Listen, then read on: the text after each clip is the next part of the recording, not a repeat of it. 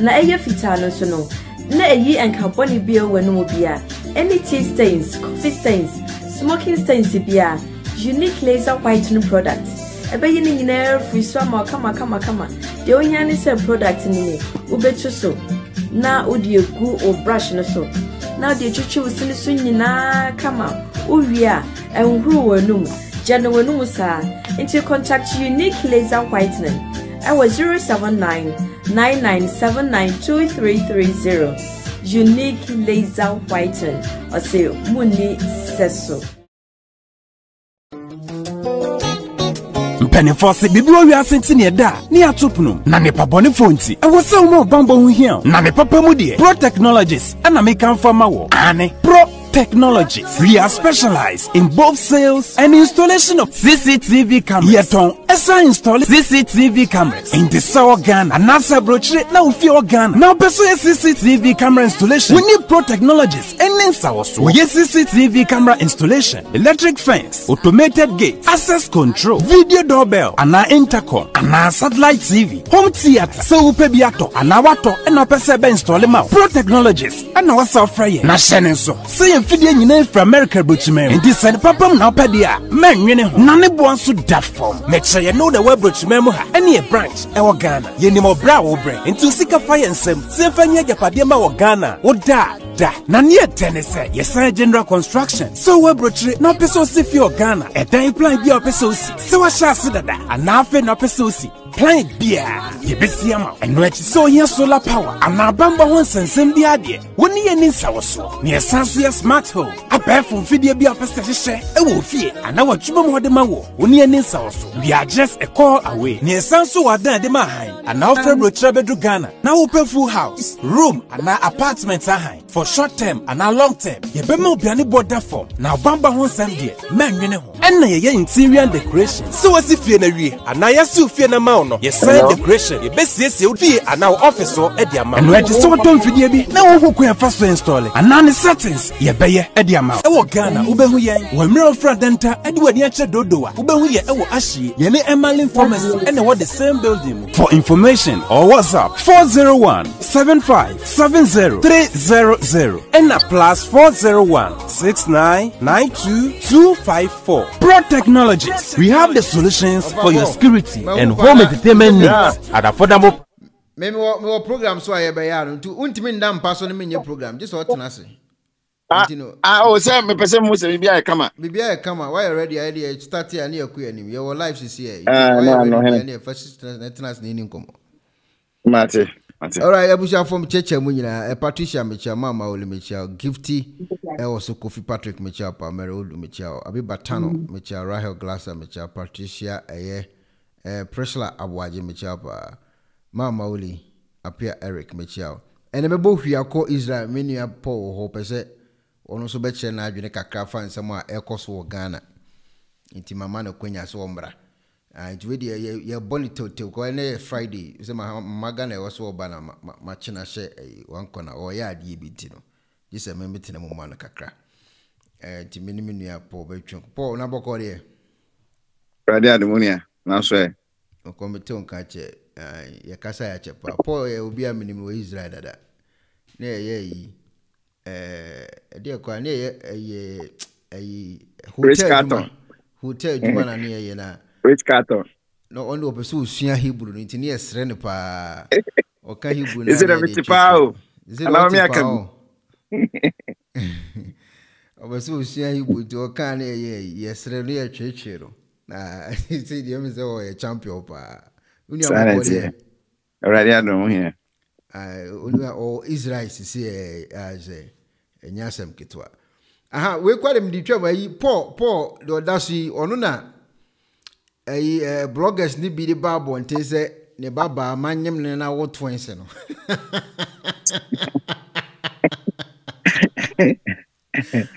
Oye ase me minkanda o bitina ya mesrit me ya mfamo kwasa se mfiri ni paso me mo so Ghana ponesa Paul egina so no ne ba no so onam de me nam de ba Israel okay yeah me na me je visa man ko Israel tinam no me ya wa me ye family tinam ko fo ni me se me yire no To all twins no must mean now twins now some for moon cause in Finny Pass.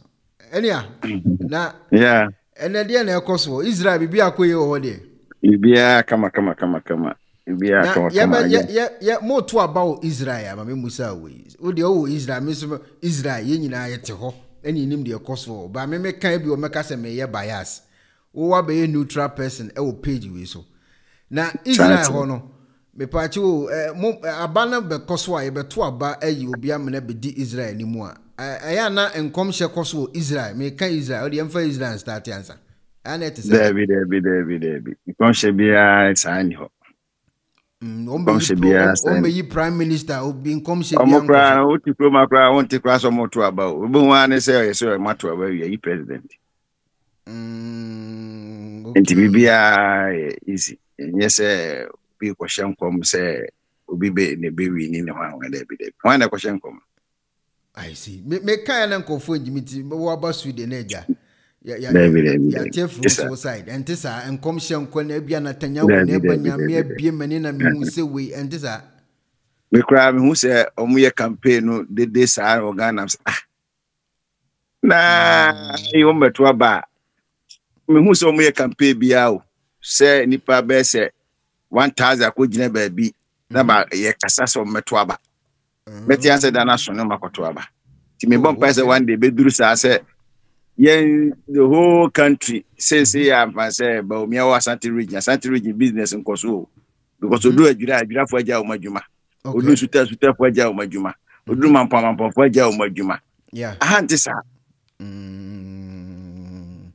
enti ni na economically ineffective because a free base June be sabre say bibia share dan koso sa o and this for nam ha and before nam ha obi e campaign nti obi adwon campaign so ha but why bet answer na no moto aba bibia online omo ye campaign and ye so monye but omo send messages to aba mama bia ye say but bibia message no akai simple eba to say text message text message ye kra ho we kra woni paper kra we bre obi so many go no ha voda comfort send ne so de na wa kai no say wo so beto abadase but the way I nua no ye de si chichiri nipa obi fa kra biase no twa kwan be 10 miles adan ya okuhia ba omi ana bahama amana kasa chire no I see enti ye bompa ye se bedu brebi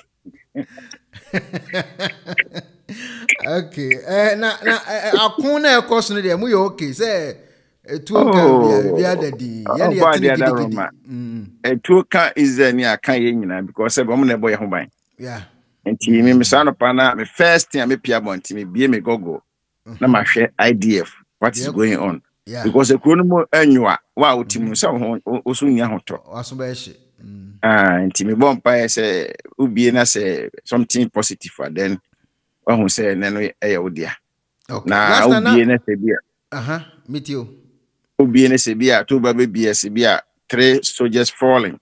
Okay. Esa the whole day no my basa chance na ma adwina ba ho so because so oti o mem na ya ubie gogo na ya say soldier for awu enye oni anya obi bia bet o man na oti mu no emu nipa bi na awu ono na ekobo ho ban amoti matena o man no sebe adana nkofo no tisi krom hai ya nhye o masa benke bi kan true nti ya na sebe o mu ngudodo de bet sebe akokwa na bet se owu a adwene okay ene wo so ya kofu tie wo Israel ho ebia na me program uta hwe me programs papa me to bam no na ya adwuma na hu ntia I see na mensa ma ya meka and then 3 days oba bi beka American ni beka fuck you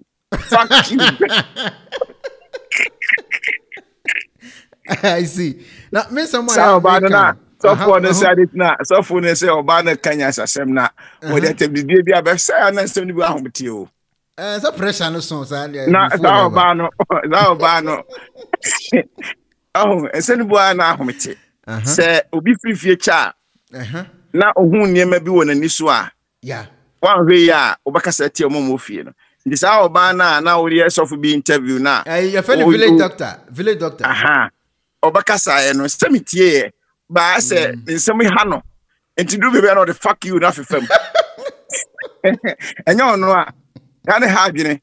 So say me say, and also me say that for say me no kasa. But we could hear I be far you go from pram MP no. And I'm me friend and say no. We cannot live that like that. You know, say be what the simple on we have finished. And you go from pram MP no. Sam George. Oh, you mean Kola? You know, Sam George now about 53 years. Sam George almost 53 years. So, but the opportunity be no money, and a conya be no money, and no could do that to be ano. But I am person Kasama in our mind. How again? So, Timoko say, me see so, but I forgot to pay. We money, and I'm soon about Roma. Unino. But told me that abakum. Okoya solid, pomba.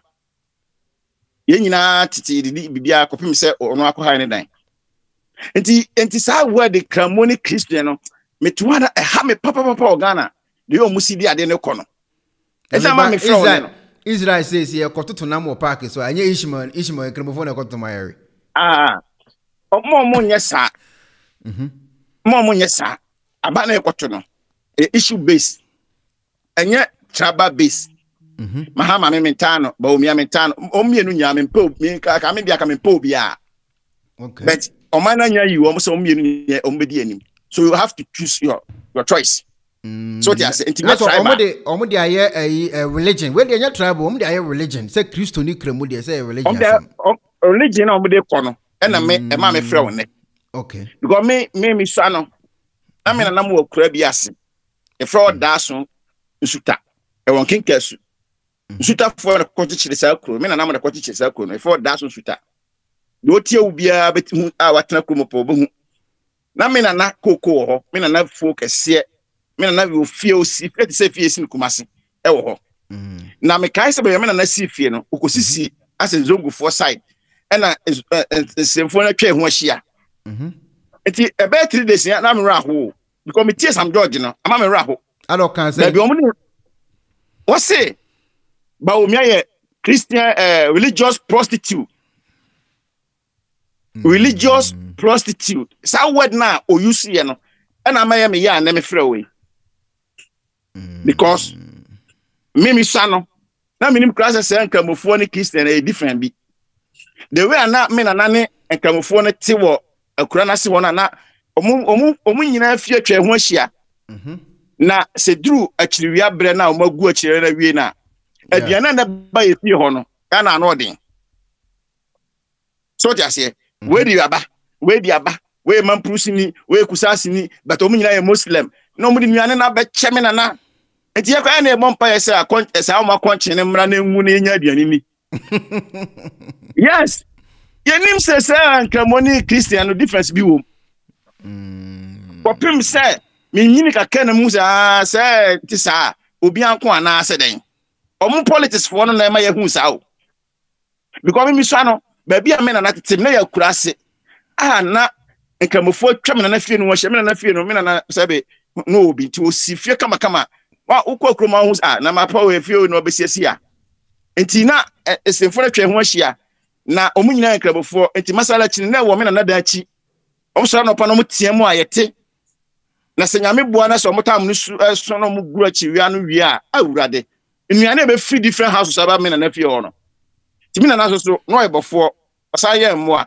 Achekwa na bosumi bia ekuma boa na say o de abofri ramba. Na obasuma se fakoma alasa papa. Fakoma bia Ibrahim mame. Fakoma we fakoma. Etina we eat together, we stay together, we don't have difference. But mundi mo politics ebe say tem. Mimi ba kroma nipa mdika de ba ha. Mo fast bet nia otosu mienu na mensa no we kramonia sebe the big life nia kramo oba na me nia dada ba kum we don't have difference and then mo politics talk on basis issue na yanto aba ma akokasa ba omia ye religious anything say me Paul ma adwene say nyame ne da na say Sabaumia, Ebenya president Nidia. Yanya Obia or cut across the two religions. Religious Ghana. And say Christopher ye bibina and toya, but me up to no tomb. Say Muslim for ye bibina and koya, but me up to no tomb. Me make us me support no. Me cast me support Mahama, obi obenya bia fine. Me o me no nya me po bia. Me po bia, to be frank. Me po bia, nipa na me pa ka Japan. Wanya. So still I me cast me MPP ni. But I don't support Baumia. Na me support na Japan. But se sia ya tie sia me support ni odi bi be o man no. Enti yan trans hu se. Awia ya me no kasa na me be na me ah. Na so kwato aba de dia so onya botaye. Na kana Japan ka asembi. Oso no okasa pa na so obesi dan a odika aka kire na danfo bi se me pese me be factory na se me pese me sit down we. So onya kasa asem na a challenge to his life. Nti e den ya oba bi go wa anya na nie wo ka so be no ntimi anye. Eti se obi ebedi president. Na on se on shebo a. So on shebo into onya president dia on share wo bo. E na wanya hwe so onya on share on kan hwe into onya hwe nyesa. Ba omiane Mahama se sia ya gina hwe. Nya wa share bo bebrebe no. So share bo 40 a. And I promise 40 promises are. He's committed to do at least 10 out of 40. Okay. Now they also on the on shebo on kahwe. Nti obe dia konya no wia on kase me bibi no onye bibi nti onya bibi anya hwe. Yaza. Ghana 14 ye. Mahama ene Baumia. Me pom mienu bia o. Ba matrase hu se no. Baumia na nyina o kan sem me benya president na meye wi. Eye ebiso odwa nanum, biso otwa ntro. But Mahama should also know can't tell you so baby. Okay. Now it is already president. That's on your okay. Intina say no at the 20 amount free, you know, because Omadani at the end of religion, you know. Now Omun Sheni Pano at the Opeso Bay, and I say Mao they contact him. Okay. Okay. Now I saw for almost same come so a home Israel. And also then okay. And commission no nyina entoaba show your Ghana and obi beye interchange say 276 million a second interchange and obi su buy and obi interchange makuma 4 and obi su buy no obi interchange makuma 4 the same scanner. Ghana 14 year. Obi ye ba kope. $276 million. And obi so ba na oye 4. Ono so the same scanner and abro so kakra bi.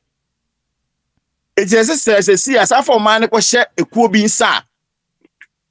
Ekuo ben na obetimi de o man na hye ne sa.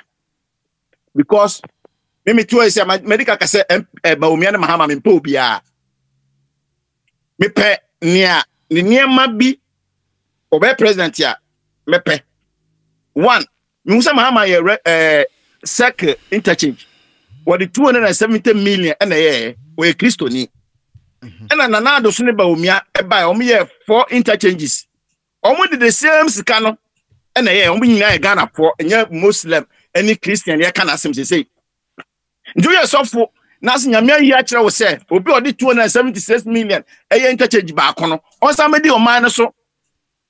Now, open so chessing. Now, Mrs. Any panel open. Now, $276 million no. Or some for the same scanner interchange back on. Now, Mrs. No open. Konoba. Now, Mrs. Obia or did. Says cano 276 million no e interchange back. Okay, let's say the nyame e ka kira asofo ne say we na be president no de eye enkonta to ho nyame nka sa asa. Ni nkonta to say nyame nya o nyame ne tro. Wan ka say nyame ye hu dem na de kire ye me hwe wani ha. Ya trofo nyame na o mpasa o mo kire. Because nyame a obi de $276 million interchange back. Okay. No, we should the same scanner interchange back for tema tema kaswa tamele ena obi che vigilante sa wo ho enya yefuyale o ni yale obi ahu Edina se san Nyankopon no enhye san kom no sana be so now God is God of prosperity. God of the prosperity. Nyankopon nyame a o mani pa di ye. Okay. Na nyame a ono di o sa nyame no wo se obi mfa na nana politics enye kasa dodo na emfunso mpem o de bone tofa maye bone tofa bo maye 1 minute eti say dem pesa me tia ne say yesre wo mo odo na ewo ye ntem as Christian and Muslims no mo from politics ne ko. Okay. Because me tell you here my classmate be say 10 me Muslims ye nyina platform ba ko so your platform no ye ni Christian and your Muslims. Okay. Our platform no so. What we know is Amania upon secondary school 92. Okay. Obia bibi free moi. Canada ko boa. We don't have Christian community in our school that time. Okay. What we have is Amania upon senior secondary school. And ye we and the besine enye in pabako. So man Sam George and politics no ya. Mon discover me say we political prostitute. Okay. Say or concrete for her. Are there channel co Christopher anything? Okay. Anything. Okay. Yeah, man, yenya point in the party. Nyamishamo, Shabbat Shalom. Shabbat Shalom too. Israel for you some time and your bone command the Shabbat Shalom. Why? Nyamishamo champion. Minya Bermam Nuchinkomo or Israel. Also on how you know about copy. And he say eja Ghana for a de religion you know every rule that politics mu and only idea open to buy ya or bet na adwene afasa 7 when untia no buy tititia brati Nyankopon be yire Ghana ho na yekoye ni mu no yekoye ni mu ye papa pastor love because I mean say pastor love yes pastor love akwhyem onchei okwhyem nchei okwhyem kura mi say 2 months in buy na meboa 2 months in buy. Pastor Love koship 2 months in buy. When Timia and Shemu be 4 months okra. Pastor Love so koye appeal ewo eye court. Nanka court hunu mobo na waba bonten. Okọ ye court nso wate asiama no. Ese papa no ebetimi enya bail. Na emumulu conditions ne de ato bail ne ho no. Yesan edina kwa kuwuram ewo sise ya ye kasai. Yesan so edine ko back to Insawom prison a wo kwa akoda eye ne ya ne ho kakra kopim se bail conditions ni obe meeti. Yese opie ba bonten obegye nkofo adipa obehunu se enye bete so bi ekodam wo prison so wia emo enye bete obi kodam wo prison so wakovia eye kontomere ni menkeni ko bi ni ade a ne sa no woden nti ono kodam a wonyenya few months no ne court anase ne lawyers dirimika akopie mu court a omo kwa akopɛ bill ede ama eye Pastor Love na yenko eye ama brefo hoi ona eja court nsɛm wode breye abekiri mu akire ye sɛ ye de bill na ma ne de but condition na ɛda ho no nti okwa akoda ne ya ne ho kakra na utimi meeti a waba abonten na ekina biemu no wo ko obefa so na condition no kran enya sɛ ama atumenka na bibusa sɛ 2 million bill na ekina ne krakra ne sɛn wanya na afa na obenya afa na obenya me no ka sɛ die ya sande ne konsawom da bia ye de Pastor Hammond Love free buy ya sande ne ko ensawom na ofa 2 million and 2 million kura 2 million keke sa ye de ya no ka 2 million na enware no ofa de ye fa ni justification e bi ka ho e ho na ehunu justification the court say that 2 million Ghana cedis or they to Pastor Hammond Love na pampemu no o men nipa mienu nyina nachi amagina ha bo break kakra bi ansa sa 2 million no duru bi a eye adwapade bi a wodi besi so na wo quantify into money a ebeye 2 million and now say 2 million can 20 billion no eno no cash no ansa na de wo ka to so nyina asan ba ofa ye tell say court say 2 million no enipa mienu ebegina na chim ese somebody adwapade a o quantify brofo no for you see awiare no na me use o quantify a say do 2 million na court no was specific say landed property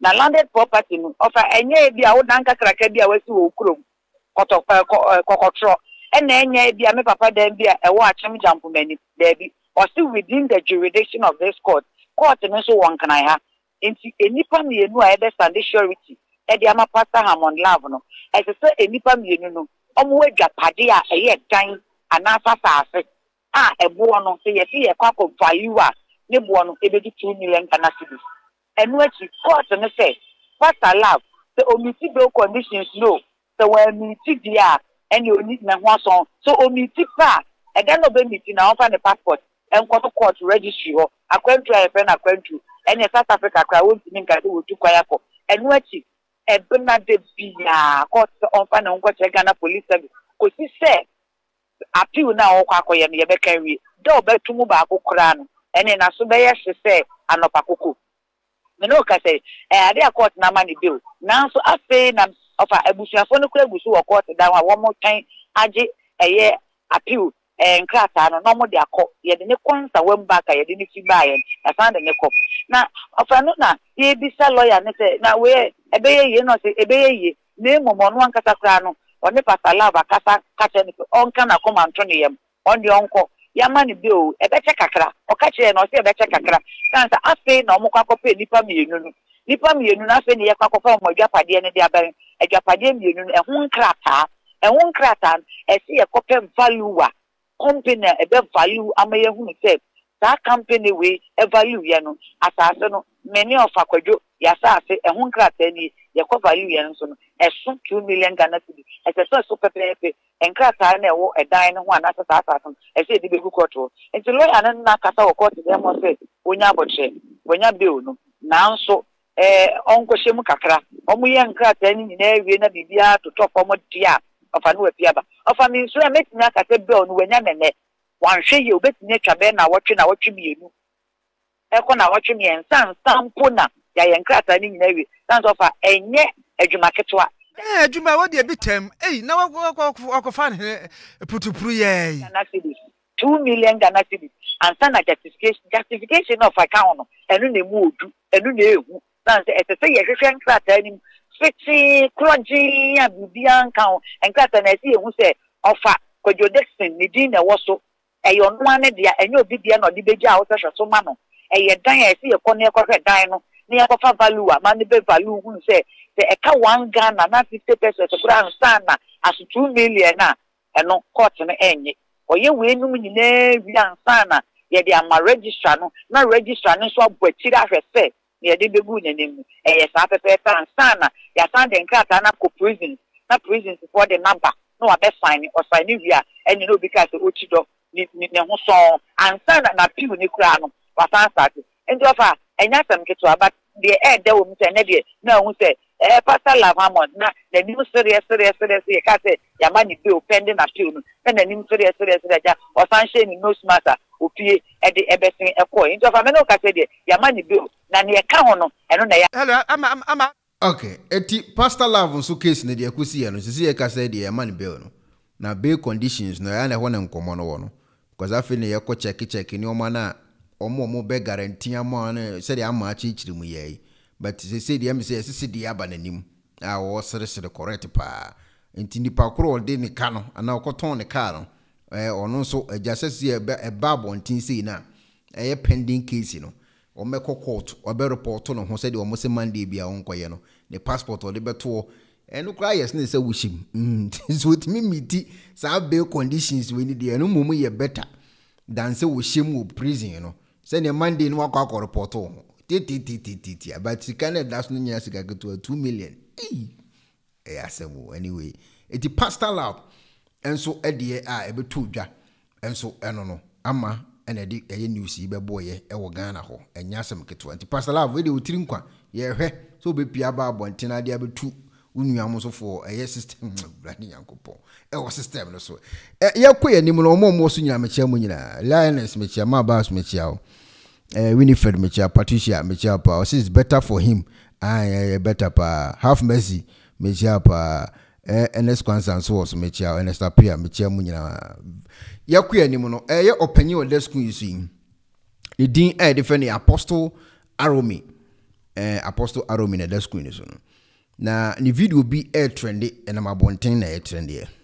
and then the video ni trendy according to papa or the screen see me nim spirit and how must come spiritual word or call spiritual word na one spiritual word or no or saw them nti spiritual and say see o kwa your realms bia ne ba bia wuduru adede unhia dede nti onu no kodu realms na eni kwa say dede ba so dem ho no kodu e nti owo sa realms ho no a onhia se nipa be dede amanate no ena obi phone eringe nipa kro no phone eringe na odi tu dwase o me pacho me realms na me wo no me hia dede realms na me koduru ho no so ho nso nsem ni different metimi akodu za realms na ho na afena mbehwe ho map nam de aba physical into my phone ring me briba e be side ma back to physical still na aso dem ho no obi phone asa ring e ho na eye Apostle Adom say no ontimi ntoa eye esom no so sa na te dia wo de ne microphone to ho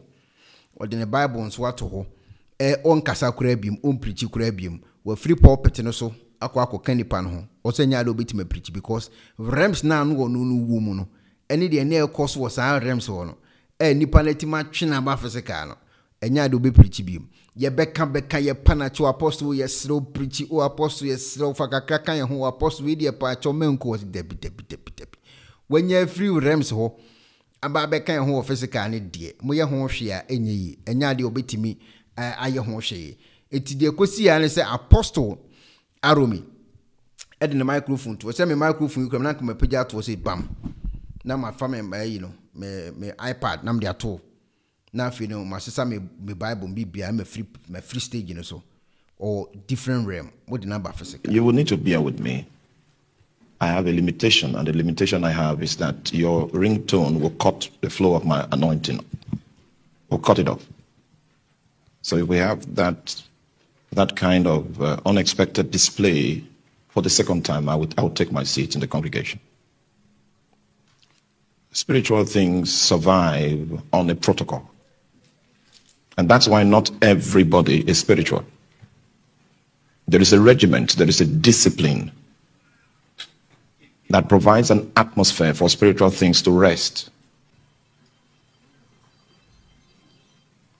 Now, like I said, my time today is not God's will for me to preach today. We will turn over the mic to the people that prefer the phone to my voice. Maybe tomorrow we can continue. May the Lord bless us all in Jesus' name.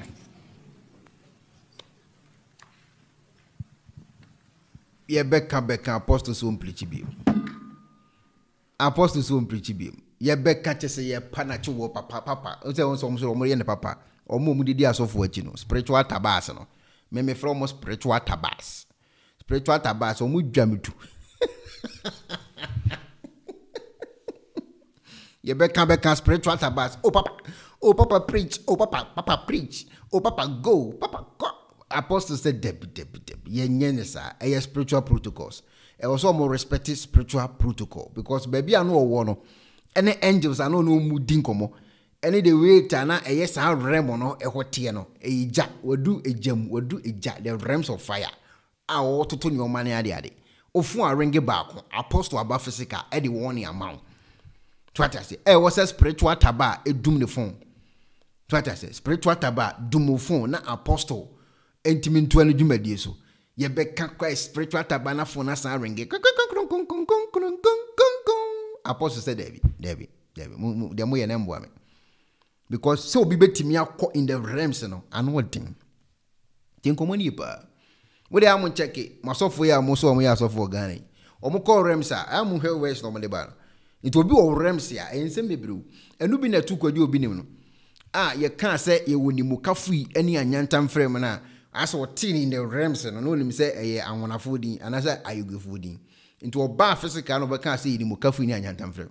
But in the realms no na a different name. Enu bi na tu kwaji. It will be o realms na o preacher.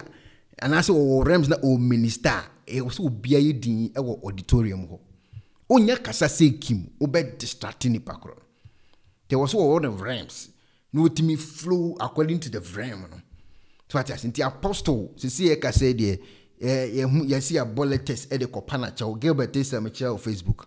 ya boletes e de kopa na chew omo kopa na chew na eja apostle asan babiem because as ade na omo ye na touch apostle too much ama se ya ye ka se ni buofu ewoni mu a wo hwe de retia apostle ye ni oma na ase aha papa no yes me kind of crash aha papa no so I say I was saying please where is papa Obo say ho give me this ho aha papa no so I say as see ya ye ka say no spiritual tabas me brina evra ho because almost spiritual father any apostle no and apostle nso bu akwakofu sisi ya ye ka say so I say nti ye besere mo a mo ye spiritual tabas ya aya amokọ nsori mu no me pa cho mokọ amunnu mu fon me nkobi mo amokọ no mokọ aya amunnu mu fon because mo papa no mo dada fo no so mukọ ra spirit ho na aya na eye protocols na o mo de kọ ti komoni pa mo bia munni me na me kire mo eye protocols na o mo de kọ enti so otimi break protocol no ko ra spirit ho no a obiandum ne fon se de be ye binsi bi mu nti ene ese ka ho asem na ankofa asem amfa mba so ati ase enti da bia no se wo papa spiritual papa for no taba for no mote de making as spiritual taba as mote de making as enti taba for no se mo papa for no ekura spirit ho a mununu mu fon na mun concentrate in the realms no mun concentrate with the atmosphere no ene wo se mu concentrate mu obi ama na adwene enko ade fufuru bia so de papa ne ye pe ana obi anti o phone ringi obeba back to physical eno so basa e de enim guase ana abre apostle you see e cast the apostle Adom ni buofu but ye hwe di besi the next week no so obesa akwa preach ana unko preach no de etoje ono ankasa apostle maybe obi you will need to bear with me. I have a limitation, and the limitation I have is that your ringtone will cut the flow of my anointing, will cut it off. So if we have that kind of unexpected display for the second time, I would take my seat in the congregation. Spiritual things survive on a protocol. And that's why not everybody is spiritual. There is a regiment, there is a discipline that provides an atmosphere for spiritual things to rest. Now, like I said, my time today is not God's will for me to preach today. We will turn over the mic to the people that prefer the phone to my voice. Maybe tomorrow we can continue. May the Lord bless us all in Jesus' name.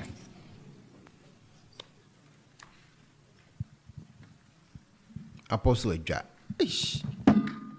Apostle Edja, opipia microphone to okra. You will need to bear with me. Opipia microphone. I have a limitation. Obi o Facebook obusa me say ekwana ba spiritual tabas. O a woni ma dey fa spiritual tabas. Me pa cho record we fato na pa fa your ringing tone. Spiritual tabas ye oba na be ma na adwene na eda ne tirimu no enyo no na yusu o. Sofo na yusu sa ade no de ma no ti ni pa. Spiritual tabas na me ya ma to betim dey your ringing tone. Spiritual tabas e oba anase be ma adwene a edo no ne tirimu no enyo no ne kontro. Spiritual taba eye nipa ote asase su a na koma ehye na adwene ho na adwene ehye na komam ye from spiritual tabas. Spiritual taba ye nipa de sofu beken bia ojesu amen ye fe no spiritual taba. Se nipa no onwene hwe bi eka de ne papa ne kanpe o mo na ya na o mo ye papa dada mama dada papa no taba no ho sa ye from spiritual tabas.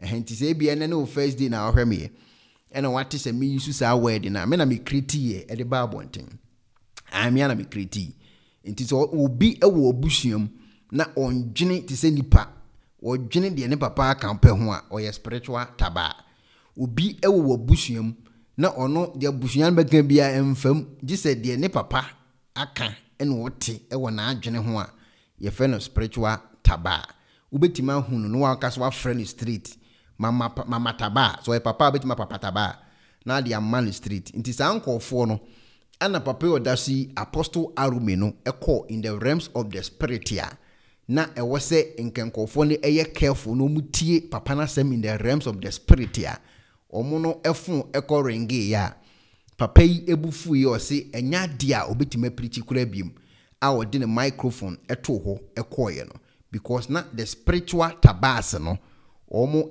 receive calls e bi ay busy and omo de omo phone no browsing nti sana eye enkomo no eti ebi to kwadwo obi nim ebi to kwadwo obi nim mo amunim de make munim de asema make ebi to kwadwo obi nim ma kwadwo obi nim oko in the realms of the spirit copy in the realms of the spirit no na kwadwo obi nim ene abofo ene nam fati ase kwadwo obi nim ne abofo ena na enam nti na abofo na ye frɛ ni mukafu yi no chi anyantam frɛm na nko amia sofo bi kon ko mia sofo bi kon eno na kwadwo obi nim dojo eye anyantam frɛm akoma na anyantam frɛm akoma ba afom enu nti wa mia sofo foforo no kon no but what is anko enkomo ya se nti se woti bibi sa realms nti se me kan say na be se o spirit fo ni dwa ti komani yo dia me kan minim se obi bubufu be se obufu so unso ntimi nya me hye ti komani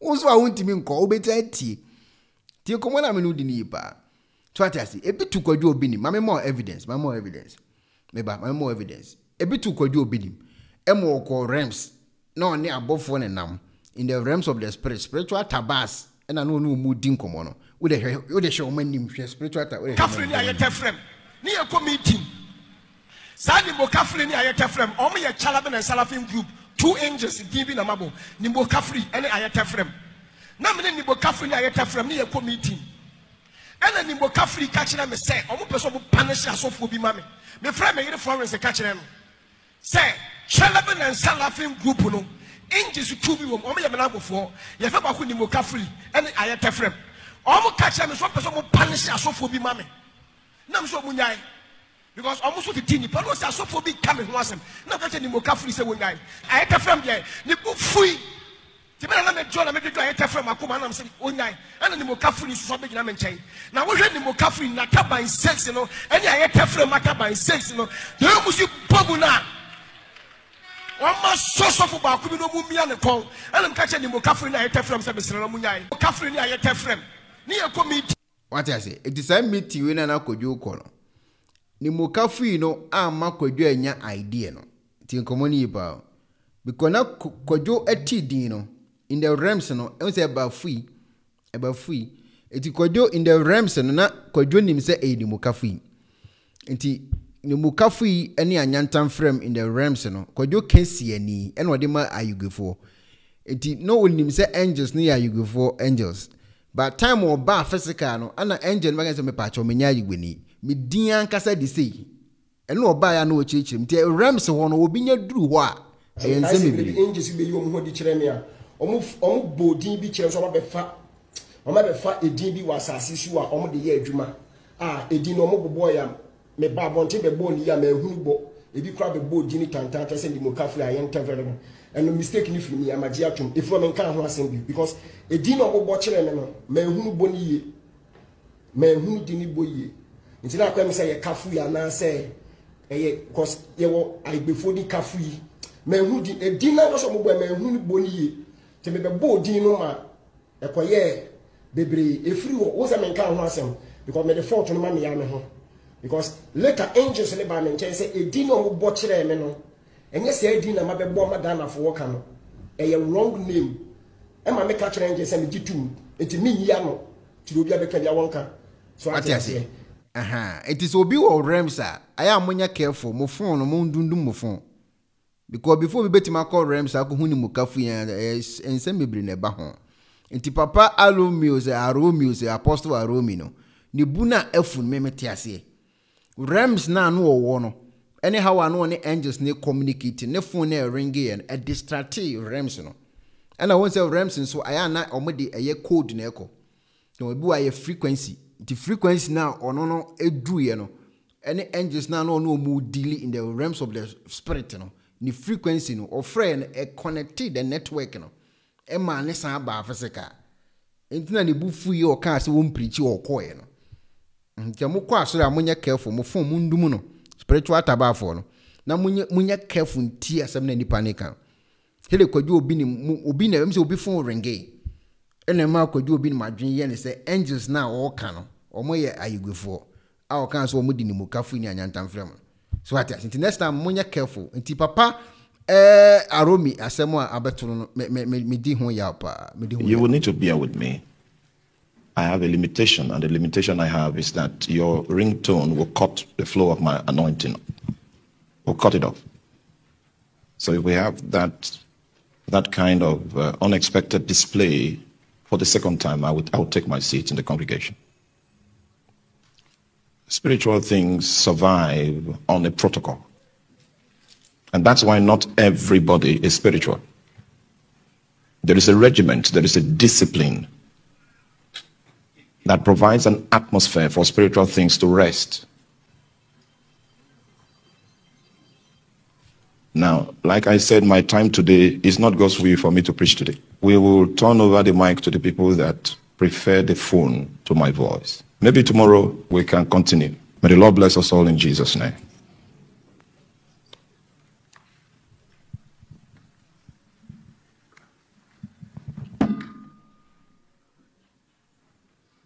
You will need to bear with me. Okay, eti na say Apostle Aromidie na esi no emu nkyiremu na mde ama the spiritual tabas no amonye careful ewo asodem efa mo phone a mo di kurukura eho de ma ke untimi nyamhwe de na be okay.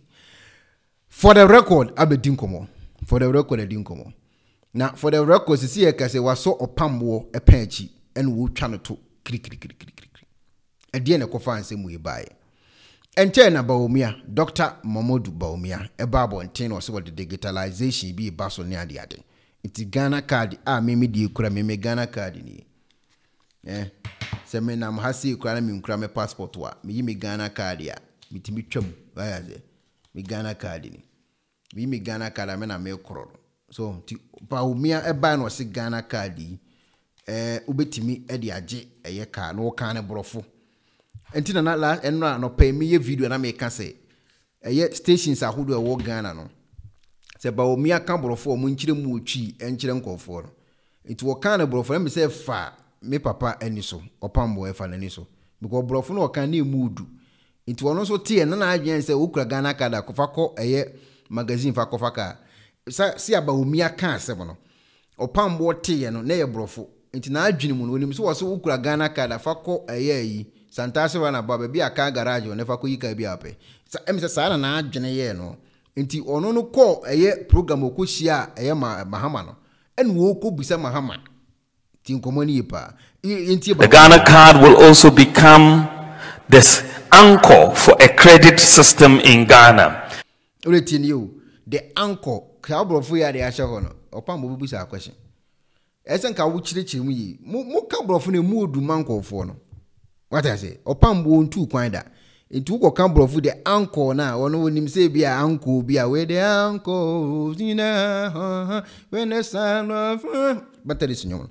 Ntu o kan anko no wono na adwene se okura Ghana card ya fakọ be kwa runabout be bia car garage no fa ko yika bia pe. Eti no ma ohu I visited a couple of car manufacturers in Accra, notably in Solar Taxi. And they manufacture cars and they give the cars on credit to people, and the credit only information they need from those people is their Ghana card. You give them the Ghana card, they will give you a car, you work and pay over time. So I say etino munya botena munche levis go mecha munya botena munche chiri muyi cause we bro for now kan no dia papa no busa question tini pa etibu e kan say ukra Ghana card afa with the anko no when so also van ko Santase nko yika ewo Santase run about one maybe o ma ye garage no wo ase wo ko patase no ewo left say no so no so wo atwomata chiman fence ko we fence ye flowers en kwampo kokobin o atwom kokobin enti ono wote anko no na adwim no nim se o se onfa card no onye ntem onma no honya ha no onko Santase run about garage na ho no onko yika bi ope adanti mo kambrofo aya mo mechire mo twi ene ma munya problem no so what I say enti o course Santase run about one wo de ne Ghana card ne ma na we nya car no ene wo san so ko be kwa run about tonko ko peka na kwa akoyi okọ este ya mfama no ene na ahye na bufu no de bebusa asa question the Ghana card will also become There's anchor for a credit system in Ghana. I visited a couple of car manufacturers in Accra, notably in solar taxi, and they manufacture cars and they give the cars on credit to people. And the credit, only information they need from those people is their Ghana card. You give them the Ghana card, they will give you a car, you work and pay over time. So what I say? Etiba omi abeka sa same way to abonten no. Ena papa no fa ne Ghana card so nkoko akoyika. Okoye ya ma ne card nto hu mahama no. Ghana card na. Me tese etimi yenya car free. Etimi bi yemenya Land Cruiser. Yebenya shape kratinam. Yebenya private jet no. Me samo ayano kra na se. Enya no kra. Munche me nyina ye hu bi. Ghana card na. Me tese etimi yenya car free. Etimi bi yemenya Land Cruiser. Yebenya shape kratinam. Yebenya private jet no. Me samo ayano kra na se. Enya no kra. Munche me nyina ye hu bi. Eti enye ne fort. Brofo na ba wo mia yusi ye no amwa no. Ana Vim Lady nso ban so be kan brofo wo le munti. Vim Lady nso kwa ne be se ono so kan brofo ti. Vim Lady ase wo le munti. It has come to say let it be there. Ghana card should not be an issue. So let's focus on the actual issue, which is economy. Economy in sikasem, unemployment. Those are the issues about Ghana according. Now let's go to JDM. We prophet one I know any shenanigans near the end, but I think that this issue about Ghana card. Tienio, Vim Lady asem wo kan no. Kan ha no. Shenanigans no de share ho no. O me nim ta minimum. Shenanigans no kan share ho no. Ene ko fa asem ni nyina ba. Em ze shenanigans no nim so was na bura mu nsugo no enye eyazan. Tio mu kasa mu nkire mu otwi ensan kire nkofo no. Shenanigans no kan na me say otie ne say na bura mu nsuo no eyazan. Ana kushi akoko no kra na wo se police ko check. Enti otie shenanigans no te say bura mu nsuo ene kushi akoko no enye papa. Ene man du abo ni nyina ba. It has come to say let it be there. Ghana card should not be an issue. So let's focus on the actual issue, which is economy. Economy in sikasem, unemployment. Those are the issues about Ghana according. Now let's go to JDM. We prophet one I know any shenanigans near the end, but I think that this issue about Ghana card, anybody who condemns Ghana card now, said you Brumanu said you why do you know from? Because look, the identification, that is what has made Europe near Broche. That insurance Ghana card should not even be a entity. What was obi bi obe condemn Ghana card no.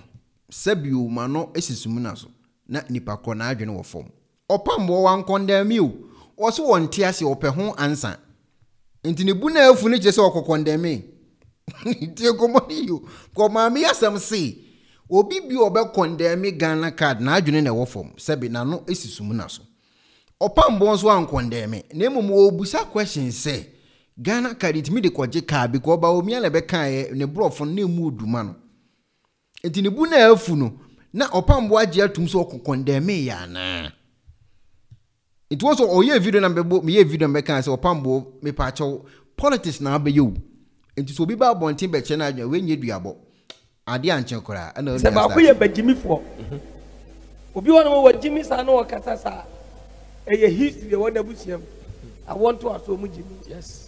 They trade na so ni unu se na misiti na and no many shots say ba and no men unyankopon no many shots say me domina wa bra woni di na tamo hebru in katari ba dia ba bia me gina me di be fa no ba bia me di be gina me di be fa no be ma kro be wa no be nya asem that's right be ma kro wa no obi di ne be ma wu na sise kim obe fa no me ni bia ko odi agro no me am di be ba no.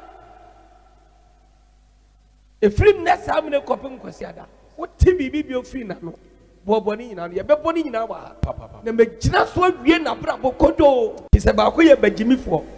What I say? Eti Opambour ate asemo a sister e kan yi e na oba bonti be bon henya kakra. Opambour ni ntokwa kese na wakoka no. Okatakyei frifa for the record. Also obekosa ntokwa no. O wona mo usu be mpa dan AI no. E Okatakyei frifa. One mo usu bempa as the voice na wa bonti no or artificial intelligence e Okatakyei frifa also obekun sa ntokwa wi nti jage maame no ne fa bra no so So what I say, do the watch checking the record no. Ono against her, ono say against her no so ban. Yenti Okatakyei. Asofo ko ehye nkom okrom ha. Wo mo hye nkom based on baby o mo free ba. Aye we kumasi asofo no. Eva no mo nkom hye ko. Ebenesa adakwa yi Adom ene wodi dua buru obi akrom ha yi. Si obi aka se obebo ndua nsem funu sa na nyamesom sa na yesom no. Nyamesom muni akuma ayede do obi ka amasem na dua buru na mu ane de mo ma nyamesom tan. And I know you saw a ball, a year fear pokuya diase, a fear pokuya cassetia. Now, we know your Christ like we are Christ like ya. What be cassetia or yet channel? What they run, sir, never run, tantai, you run phone. Now, I curse you, not carry the banner. At the banner. Me who ye can yanko pon somebody. Who are kuma, who are draw, who are pepper, who say will be your bonnet, what a check. If a bonny moody no so for moody no kukomu, ya kama samwa again. And so ye never run a domain when I made no man to show na ya dear bay. Some funu say ya. So Obama one year fear pokuya Vim Lady Bekwa da bia me casino. Now is the way we work on member and I guess a mamma near fear pokuya uncoda. A mamma fear pokuya kama. Vim Lady were kama. Who was the canna bet me a benwa cocorino? Wawari. Enje wawari afe wade kase to me masudi asemwa. Nyama funu sa ne to kroma ne soso ana adakwa yi Adom say I kase fia also pani jai. MPP ebu kon.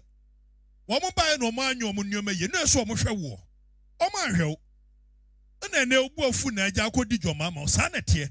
Osu bempa die ne wokwa no ada ne ho no aye yi na eno a video bi o sa me say hu ye wo say he say the free SHS ne ye na akufo-addo enye so ye campaign osu bempa no anu wonye certain what he wants the make how they say egwayo therefore wo ye MPP ni mapa osu bempa MPP it was so that ya wo hye nkoma de ohunu ye MPP nko a wo free gaba nyasa MPP ni retete no eti na nyame obesera no oba o ka MPP de na we abufuo wadidi amani ade na yeyi na afi wadidi men no mugya akɔhwe kusibu aten kakra se kusibu aten so ye MPP ni ana osu bempa akola no ana mugya akɔhwe ne kakra na osu bempa buafu se ne obama dwoma ama ba sa na tie wo nyina wo selfish interest ntia why we besi gina ho ne ne we si yan ni kanokore eti nokure wo mu ne se obia no wo biasness kakra woni mu me ye bias kakra wuko kana po asemu a ye awrade ye bias mayimanim wonka kurai wo bia woni mreyo eti na akodu court kwa yetimi ka kire judge say wo ba ne de na asem aba ne anim say wo ye human being eti recuse ho wo fa se wadamfo eti sorry edi eti ne ka kire so sorry ye ka kire so on sorry because ye anim say judge no owo timma bi makwadwo memeti ana de kwadwo asem aba meka kura no a mesusun maka. What I say? Nipa su. Mumi anka no kure. General say okroma nyino bia wo MPP ni NDC. Ya de tete ye. Yo. Meme de no. Mugabe maso we no kurefo we yinanim. Bobia ansa no ye MPP ni. Kwabna bobia ansa woni list wo. No mo ye MPP fo mapa. Asofo ko ehye nkom okrom ha. Wo mo hye nkom based on baby o mo free ba. Ti se say ya ye kasa de Okatakyei Afrifa abegento kwa na ekon. Ose Opambour jai eye efia pokuya na onye den na honto no so say Vim Lady jano nefa bro no so na minim se okoso abrantie wi su a se de omo wusu bempa beka se ne audios ne artificial intelligence no saa na wodie be kwa akosi because obedege opa what that so you stop on a swording why to say wo fa say na say oba na woni ne wo eye wa ho na ye fe na ye fe chief no ono so aswording yi pa enti se wunim na obeso so de a ene efiri Monday ko no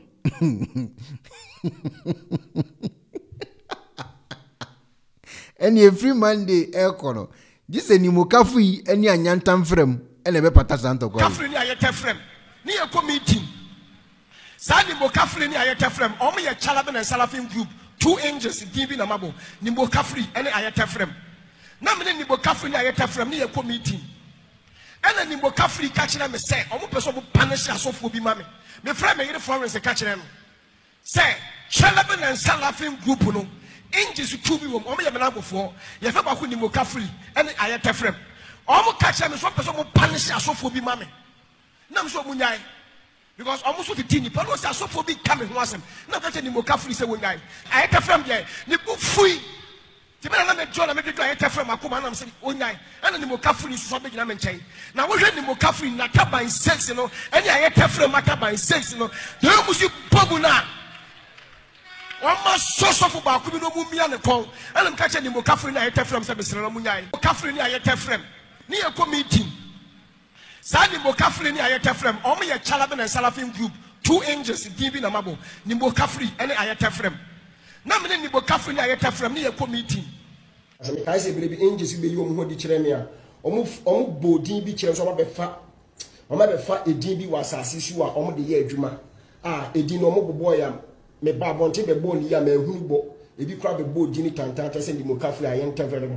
and mistake ni firi mi amaji atum if me kan ho asem bi because edin no bo kire me no me hunu bo ni ye me hunu di ni bo ye nti na kwa me say ye kafu ya na say eye because ye wo agbefo ni kafu yi me hunu di edin na so mo bo me hunu bo ni ye te me be bo din no ma ekoye bebre efiri wo se me kan ho asem because me the fault no ma me ya me ho because later angels le ba me nchen say edin no bo kire me no enye say edin na ma be bo ma dana fo woka no eye wrong name e ma me ka kire angels say me gitum enti me yi ano ti obi abeka dia wonka so ati ase as me kai say be angels be yi o mu ho di kire me a o mu enti afia pokua ene Vim Lady ene eye Opambour case no ti de asem na akọ ene se ntokwana no ekoye den a jise ni mokafu yi ene anyantam frem ene betima pata santokwa no obie no betima pata wo Ghana ho because say na Okatakyei afrifa for the record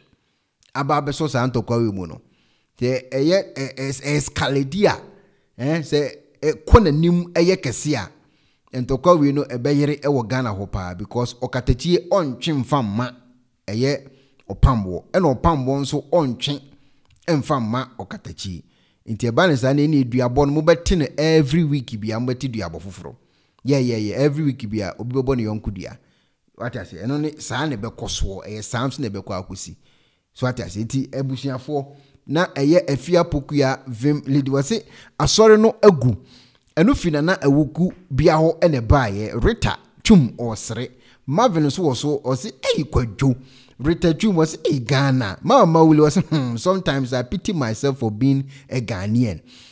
White Angel was so Opambour come out and beef Okatakyei for us. Why?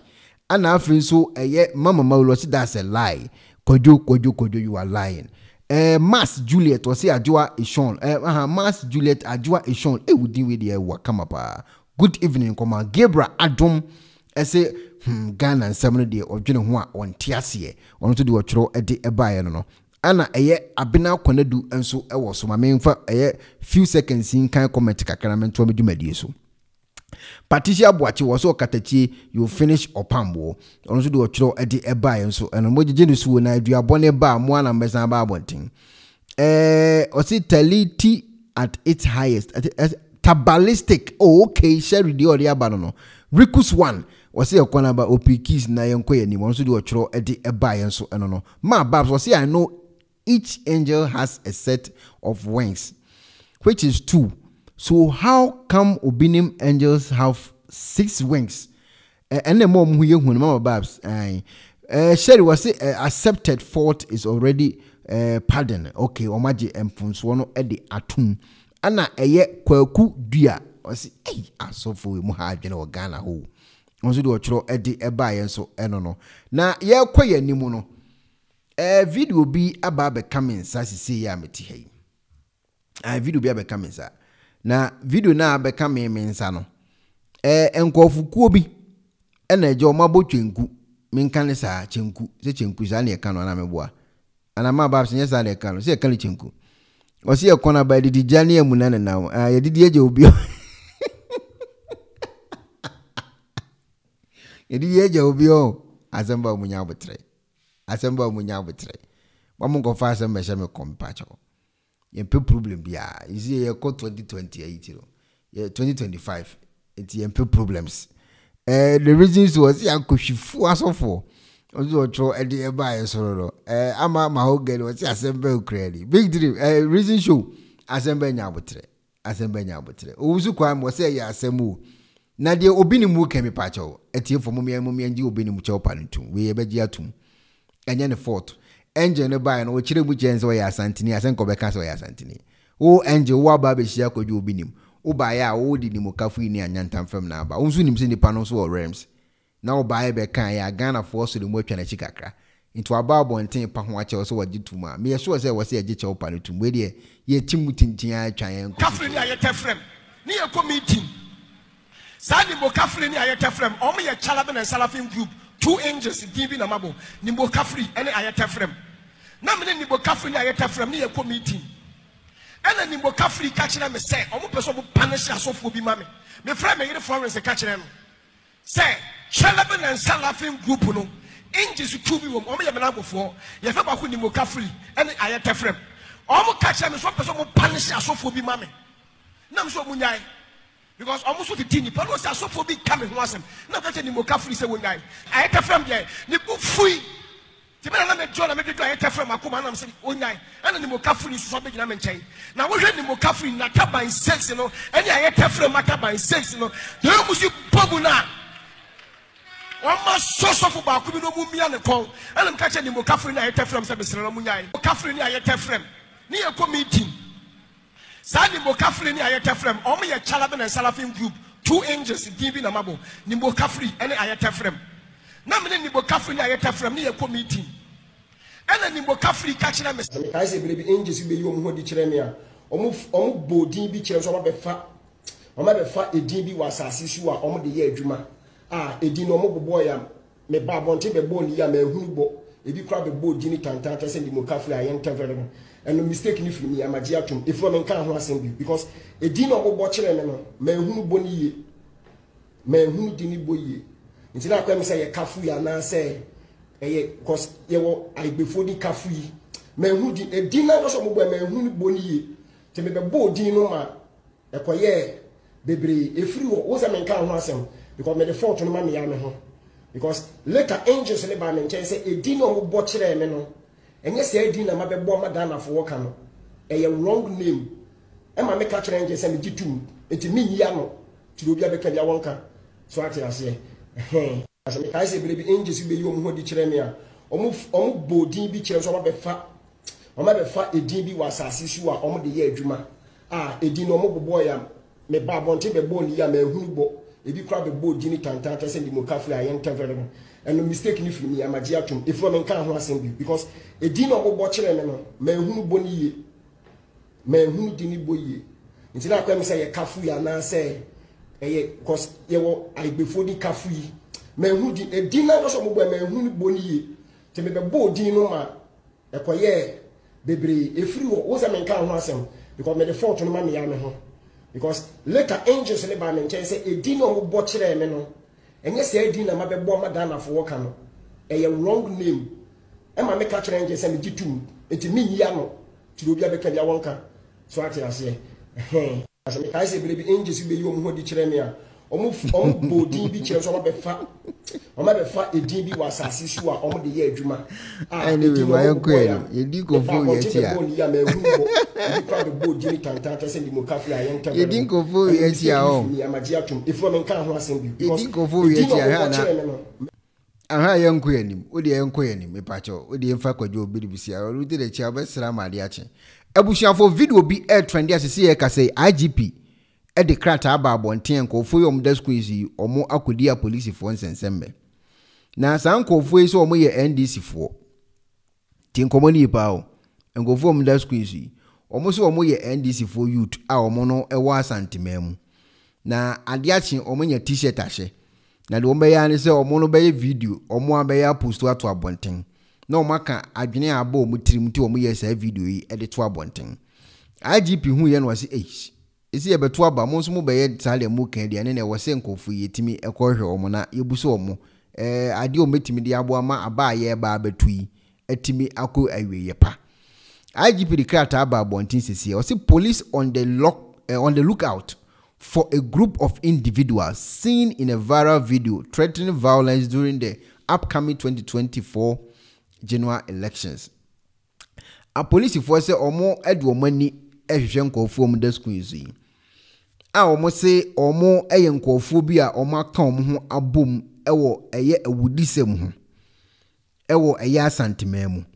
Na omo de ne say aba ye beto no 2024 yi a ye general elections no.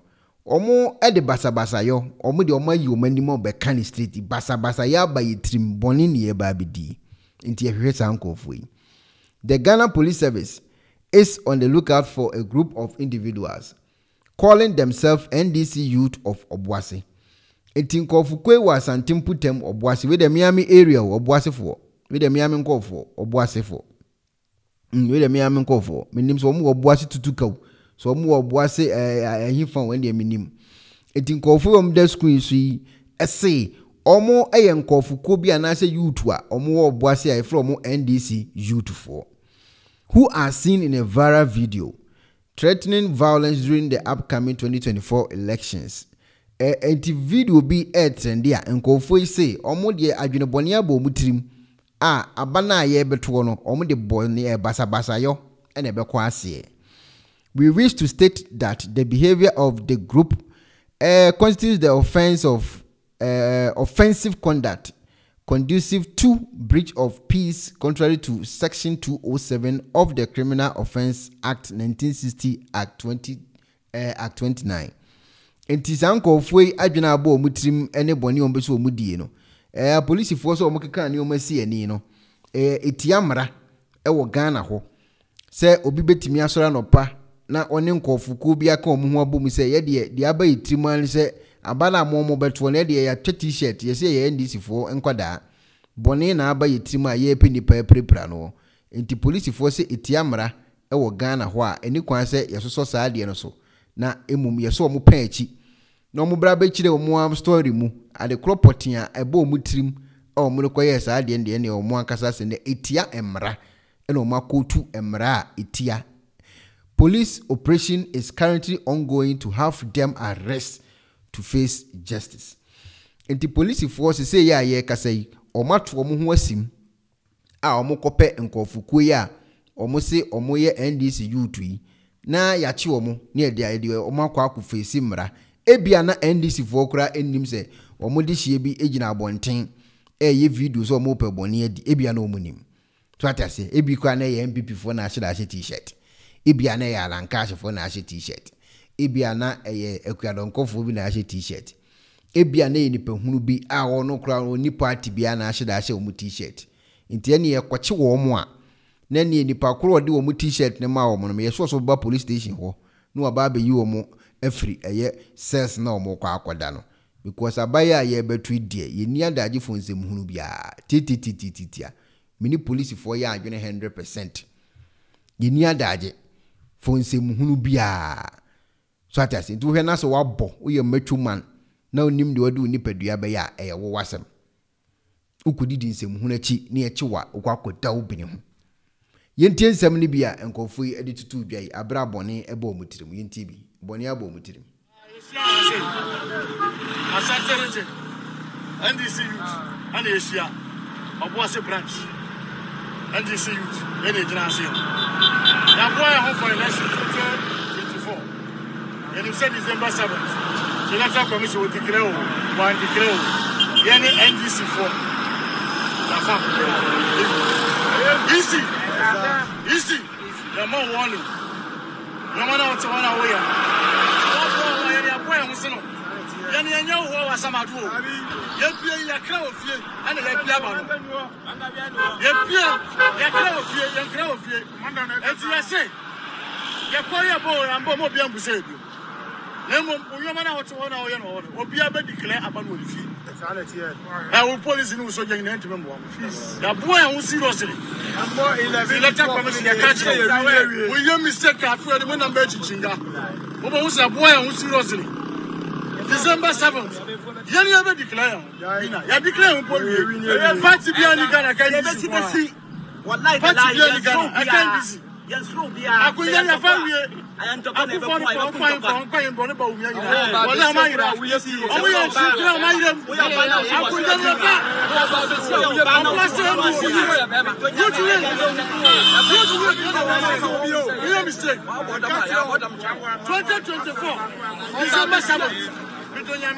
and this is a value. Mupo, and a papa. The Jones is any of power. And this is of what's a branch. I can't tell you. Casano. But I was a semi Yami, Yafa Wincho. Say, would you grow a Midonyami? Multipeti. Now, you saw back enough. Why do you saw back enough? Pile no bebe na gina wonya kwa ngura play ya beto mi na nsa na wakọ so easy 7 December udi agura ya de boba na be chase bullet so nyame ya de boba na be face bullet no last time yes so be do agura be do no ya de ya kan say omo a wodi wani ato omo so na ti omo say so omo go omo ni mu ba omudu omochi come on papa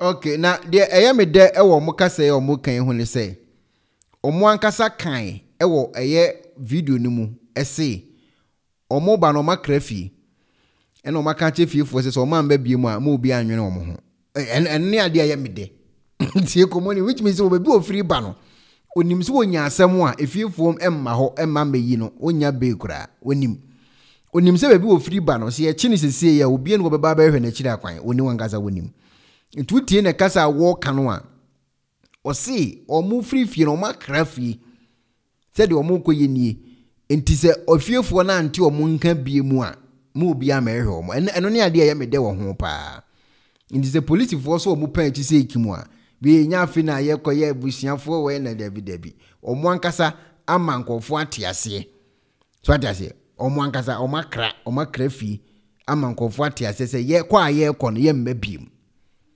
tie komoni pa kwa ye kono enya ade bebabiem nti se police for chi wo musisi ya ye kase ya omo abusuafo enim pa se omo ma no ekra fi se omo mba bebi omo kono omo mba fi bium muntie video na yesia ase asanterete NDC youth and yesia obo ase branch NDC youth ene jina ase ya boy ho for election 2024 and you said December 7th the electoral commission will declare yani NDC 4 la fa easy the man warning no man out one away ya awo yani aboy en se no yani enye wo wa samadu o ye pie ya kra ofie ana ya pie aba no ye pie ya kra ofie ya kra ofie eti ya se ya ko ya bo ya mbo mo bia mbuse bi na mo unyo man out one away no obi aba declare aba no ofie we police no so jeng na ntime mbo ya boy an seriously ambo 11 letter commission ya catch we you mistake afro ni mo na mba chichinga mo bo ya boy an seriously December 7th yani ya be declare bina ya declare mo we party bia ni Ghana kan bisi wallahi party bia ni Ghana kan bisi yes ro bia akunya ya fa wie akufo-addo kwa imbo ba umia nyina wala amayira omo ye chikira amayira akunya ya fa akwase mbisi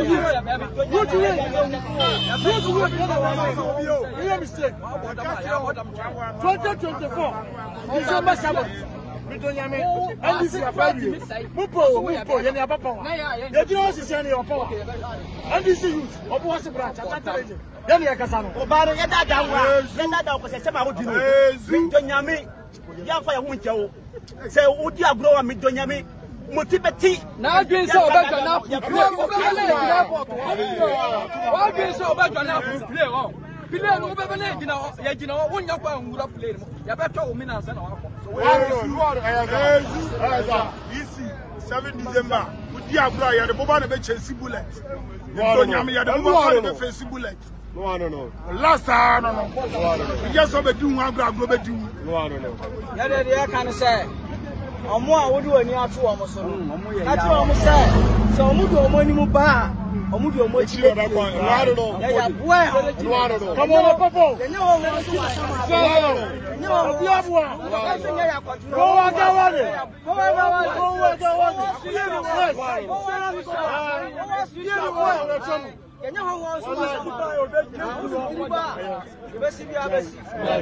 Okay.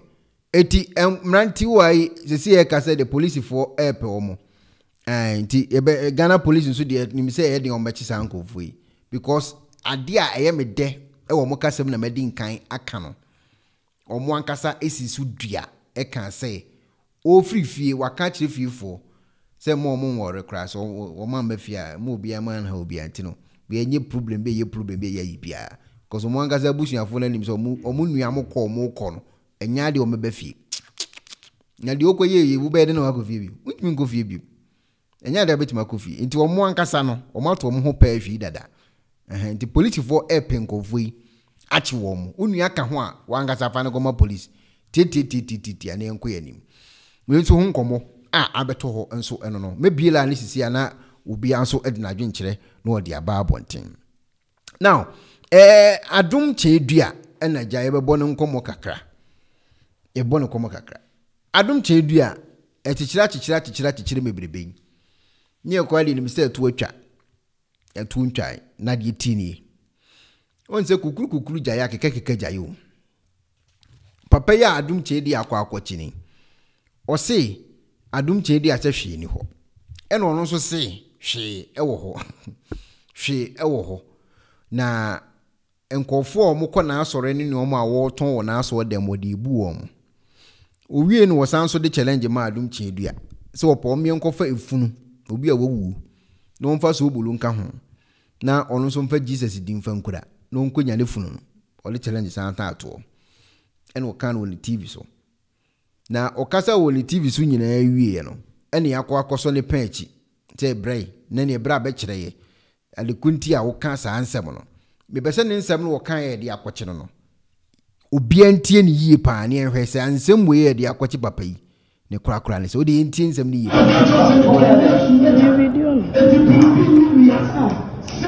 ozo tie bagan wo se me video no na ye spiritual taba ne medin kan akiri mo ye spirit o mo didi asofo mebrechi no omo sem ne different enti no ono no hu se obi kan ne sofo asem enti won ne video ye eno de bible enti tuti wo background wa me video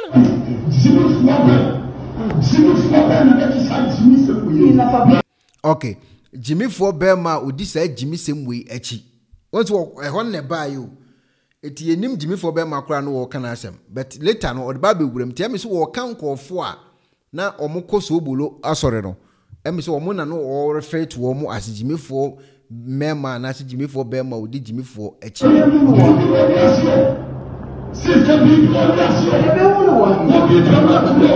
and once what to background say obane kasa ye behunu wa hin ni akoche no ye behunu wa hin ni akoche no so it was bibi wo wiase o tie ni lefa ye nchire na ni panti ase se bibi wo wiase ba bibi so nche nyame hayaya gantwa gana akoso enkai akoso nyina togo akoso Aibe abosom, esrema abosom, enfantif abosom, asantif abosom. Wana abosom ya no wasu te blade nyame because the creator by God. Even me amejina. Aibe abosom ya no wasu tane. Nyase. Eye ni principles what na ati omwet. Nyasa. Eye ni principles what na ati omwet. Enti ya many panti asiyese. Bibi wo wiase. But I soon say it is a many problem is that people will when you probably very, very extra careful. And I'm saying I can't see any person. Bibi a sinti. When you Panama, no did you rough. Ni Panama, no can I send rough. Now so what side to Panama? I will see Bibi Nibiasan. Crown Panama. And no more penal. ade aso bolofo li chiri kura yeso be kan sa Adom Kyei-Duah e bokro no ade o mo mpɛ no ma me ma mo ki no so ye sofo na pese o kan eye kro no bo e fa sofo ho asɛm a men kan straight sa o gina bibi so na fa ka so bokro no eno police ntimi nchew oh Adom Kyei-Duah ade a wo ton food and drugs board for mo mfa mo stick and tie ho adentina obi ton ade wo dwomu a mo kokko ne se ade a wo ton nipa eni kwanse nipa enom konanum na mo chi nipa kro na food and drugs board baby Adom Kyei-Duah e produce ne oman motima ko check say hygienic nipa ubetima use sa no man so ho okay cancer no man si ani na de aba besi so krata wodi operate as a non-governmental organization no anasema man krata foforo bi oh kika na di wewura mrem na di wewura na frefre internal revenue na frefre controller accountant general o kan le say si ani wi a na afi o ka se wo kra krata ye kra we ale ton no man sa krata ne mfa nton no masasa na ye dia wuntua tax you are invading tax e basa wo ye kromfo enti obi bi oton ade wa so dem a o kuta kra sa na police nche ba wo ye asa o vema bana wo preach na ye ndia obenya problem eso wo frefre eye court system no now frefre offices now frefre internal revenue now frefre VAT now frefre sanko fo ni wura wo asim bo se we when police ntimi nche woda wo court wa sa video no court kra be san akwache Adom Kyei-Duah ne no ma be bi operation no ma no o me frɛ food and drugs board for bam sa sam ntimi court ko se be bo video na sam na wo kan ye no ampanso ade a wo ton ni pa atafre video ho a obi ye tafre what I say video ho obi tahanya video ho na video ho nkofo adi bi bom ni me video me mo bi oba bi so obi ne ban ni wodi bi go so say twom video ho wo ke kansa na mani si ani a wo kpan so wo ye say ndia we ancho ba ma power ne ba so was spiritual world is an dia mo physical with the men got to a police for one side, a soldier for one side. And you man do theater, and you man do theater.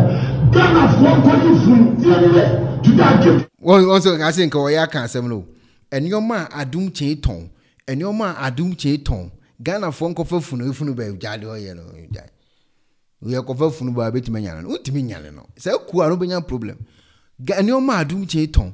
And your man Adom Kyei-Duah into food and drug board for tomorrow kwa check into motimi akọ internal revenue makọ hwe ne o ma water no how was he package environment na dey police in chow because akọ to onum asem ne ekobu sansem akan so no kore what I say stick a bi anywhere ta ho unya problem na dey okay kan say enkofa funu betime nya ne funu ubenya and it's men that you kwani funu you go what you kwani funu when you apply the name Jesus na se funa shara mutimi ntanti na se apply niam na wa no ton sa bi je apply sa niam na sa ni pan sa mu kumi mutimi ntanti we bua any sign obenya problem e balance na esu na esu waka mu ubesu waka mu because ye kokfa funu ba wuntimi nya ne funu no wuntimi nya wo kwadwo obi nim kwa nya ne funu na wo na benya ne funu kin kan sa aya momfa food and drug board mbrem momfa internal revenue nka ho momfa controller and accountant general momfa ni din enhyem sa krata na efe no non governmental organization mon kan form B no e wo ho mon kan form B no momfa mra wo we mu yemfa bible ni wo mon kasa wo fa mra ko tu mra no mra se sen ke kasa ansem no eno ye police nchew na go kaka we dia bo akusu wo ka mu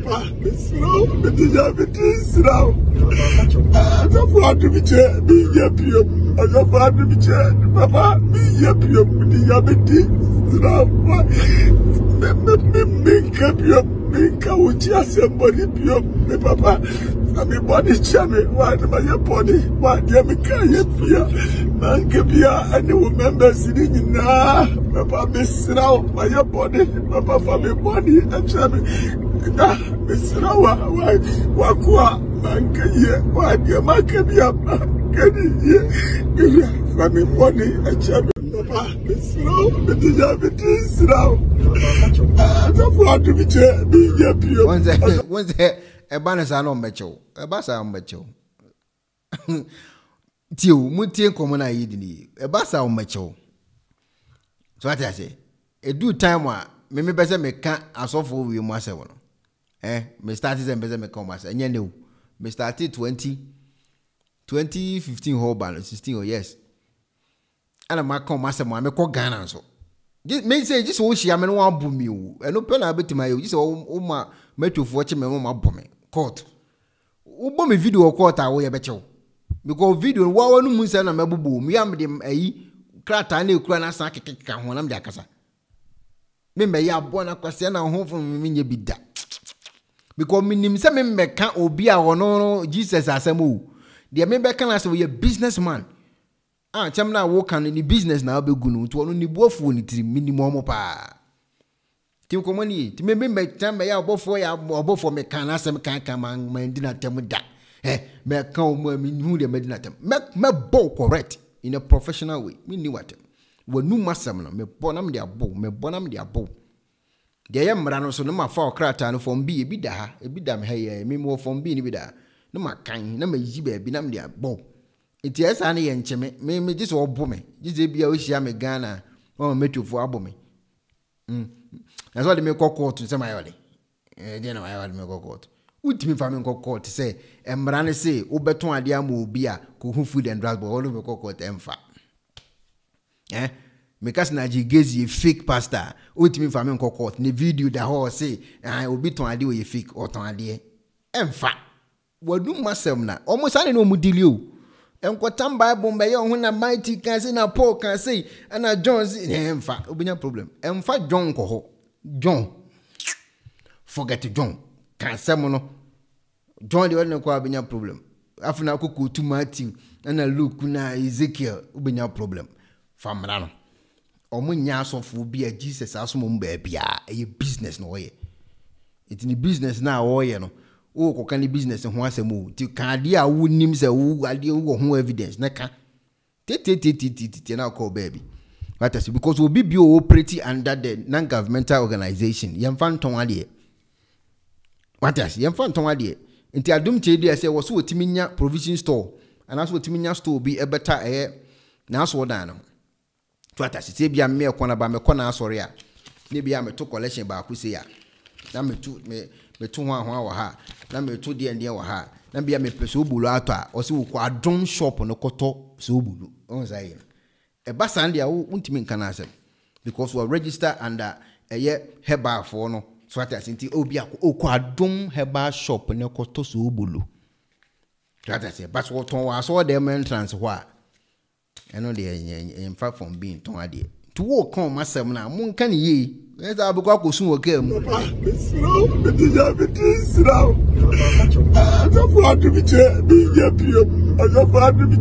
papa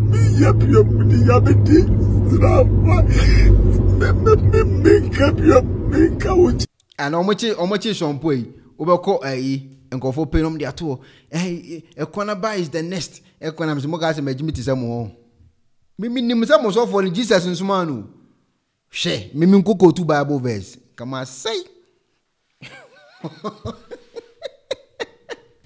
say ekwana ba is the next ekwana ba is the next mimi next mo twen se me kan bibi na mo le abeche me nimsa mo no spirit bi any wa de babu obi a won spirit o minim tie komoni minim se wuntimi mma me spiritual ho ahwan be miame kon minim se wuntimi nhye dan bi mu nchante e ma me ntwa nhwe minim intimi minim sa de ne se de owo kan e physical no na lum chendi abai o start here me pa wo se enyem na me kan ha se e court na me minim se e court na me ma me ka ma jimi kura obai no start here no me na me kan ha first me kon so na the members no na me so e court e police and all the ba chew enye spirit we need be a wo ba spirit abehye ade anche kura ni hu say look alike egunisa abronoma egunisa msman kan kire e court oba hwan so e court so that say e court no de be ba so onye ohye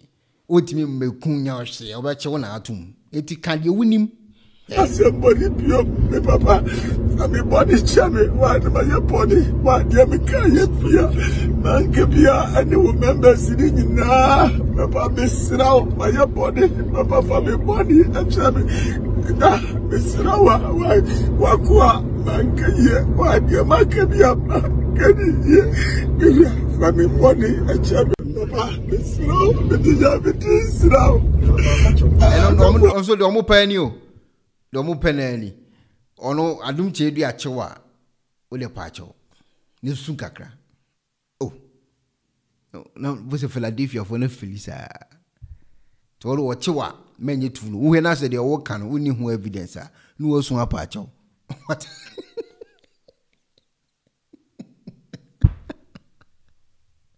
ala dia tire me kan yipa enye bi na to look alike no already okana obedi for no one akwa Philadelphia member ani amane dan no team no o ye Philadelphia ti on problem bia to he na say de wo kan ni hu evidence ya ye chewa no wosu ntempana no wa start use what me pacha o me chimi me kasanya na me ye bodam for me body chami me chibi ni a video di amano chema do be choosisi ya o enya yi bia o de obi achi mi ya pio agafa mi papa mi ya pio mi ya beti na me kapio me ka uchi asembody pio me papa ami body chame wa na ya body wa dia me ka ya pia man ke bia ani wo member sini na papa me sraw ma ya body papa fa me body chame Mr. Wakua, Mankaye, what your Makabia, Family money, a champion. A tabusha for me, Kina and me be a mamono. A bar so for no mua, meaning almost from head to toe. Till Comonipa, it is the Biade Shemi, Nisiami. Say, I didn't know corner back on Massa my yenchenda. They make can be the Yansan to home, and you are one, number 2. Minim senya mi bia mfreni baby aso ngo ehwe ene number 2 number 3 minim pa se e ni business a oye ukoka ni business ho asem obenya problem nti wo koka obi business ho asem anya bi gina so na fa koka what I say number 4 minim se ontimi ma spirit memia me kon nya me hye tire komoni yipa nti okase obeba wo so a eye court police emra ene wo de ba na me amiti Adom Kyei-Duah anka se me penakunu mio wasi obrantie bi ekona ba eka ono me na me kokan ya ngeze nko no pe match mio me na me ali yankopo ma ba sa case ne pending me na me kokan ya nko no pe me match mio obrantie bi ekona ba eka ono nkuna nka mewu me say eh na ba pay obi a woni pa be 15 million edi wachi mi de me yele na mabekun oni male kura woka mo na monte ase e wo se mo busa no se adena akona ba ka mapa ya se ma fe wo se wo penakun me penakun me na e point na me bobo no e kunipa tin komoni de me kan ye tax invasion sem na me kika no enu e kum nipa de me kan ye food and drugs board enu e kum nipa ntin wo se me penakun no Slow, the diabetes now. I got brought to be chair, be happy. I got brought to be chair, Papa, be happy. The diabetes now. Make up your make out just somebody, me Papa. I'm a body chammy, why am I a body? Why do I carry man can be and the remember sitting in Papa, miss now, my body, Papa, for me body, and chammy. Mr. Wakua, Mankaye, why do you make me up? Can you family money, a champion? Yes, and that's a aquari, not all Casa was so bit many funya no boy. Uni power, Munya Sadino, Namun Casama was a mocha. Eh? Mrs. of Ubien or Gano and Meme Yadano. Okay. O Munina, a pet, a network you, Utuma Watum.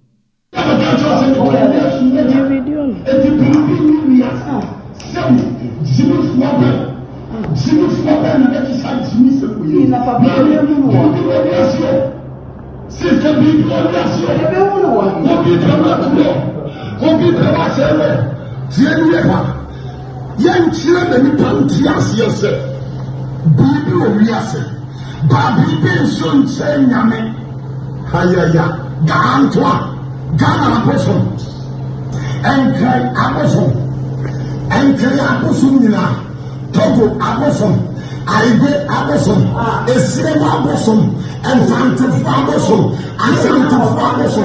One Apostle was to tell Bladinami because they created by God. Even Miamijina, I bet Apostle was to tell me. And you put serious one not to wait. And you put serious one not to wait. And the Yemen Pantias, yes, baby, we are saying. But I can't soon say it is a Yemen problem, sir. Baby, we are here when you probably hear very, very extra careful. And I'm saying, I can't see any person.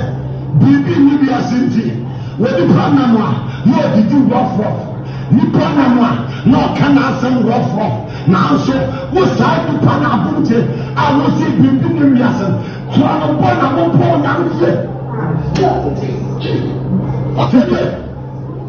But the men got to a police one side, I said that one side. And the man I do theater, and the man I do theater.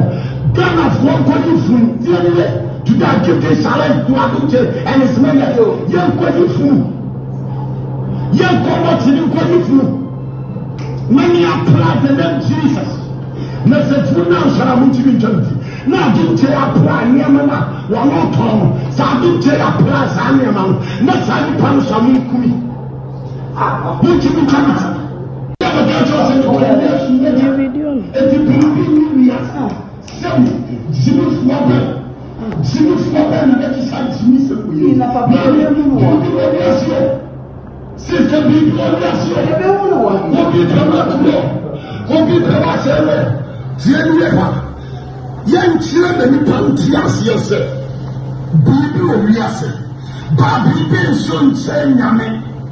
Hayaya, Gantua, Gana Apostle, Enkei Apostle, Togo Apostle, Aibe Apostle, Esrema Apostle, and Santa Fagoso, and Santa Fagoso. One Apostle was to tell Bladinami because they created by God. Even Miamijina, Aibe Apostle was to tell me. And you put serious one not to wait. And you put serious one not to wait. And the Yemen Pantias, yes, baby, we are saying, but I can't soon say it is a Yemen problem, sir. Baby, we are here when you probably hear very, very extra careful. And I'm saying, I can't see any person. Baby, we are saying, when the Panama, no, did you rough off? Ni Panama, no, can I send rough off? Now, so, what side the Panama? I will see baby, we are saying, Crown of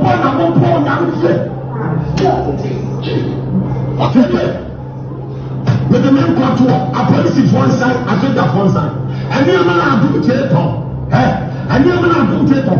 Ghana for what you from to that give the challenge to Abuja and his men, young what you from. Young what you from. Many apply the name Jesus. Message for now, shall I move to eternity? Now, do you apply Yamana? One more time. Papa, it's slow, but the job is slow. I don't want to be chair, be happy. I don't want to be chair, Papa, be happy. The job is slow. Make up your make out just somebody, Papa. I'm a body champion. Why am I a body? Why am I a fear? Man, Kabia, and the member sitting in Papa, Miss Rao, my body, Papa, for my body, and Champion. Miss Rawa, why, Wakua, Mankaya, why, dear Makabia, Mankaya, for my body, and Champion. Papa, Miss Rao, the diabetes now. I don't want to be chair, be happy. I don't want to be chair, Papa, be happy. The diabetes now. Make up your make out just somebody, Papa. me body chame, why my body, why dear me Kyei-Duah, Nankebia, and you remember sitting na, Papa Miss Rao, my body, Papa for me body, and chame, Miss Rawa, Wakua, Nankeye, why dear Makebia, Nankeye, for me body, and chame. Papa, Miss Rao, Miss Rao.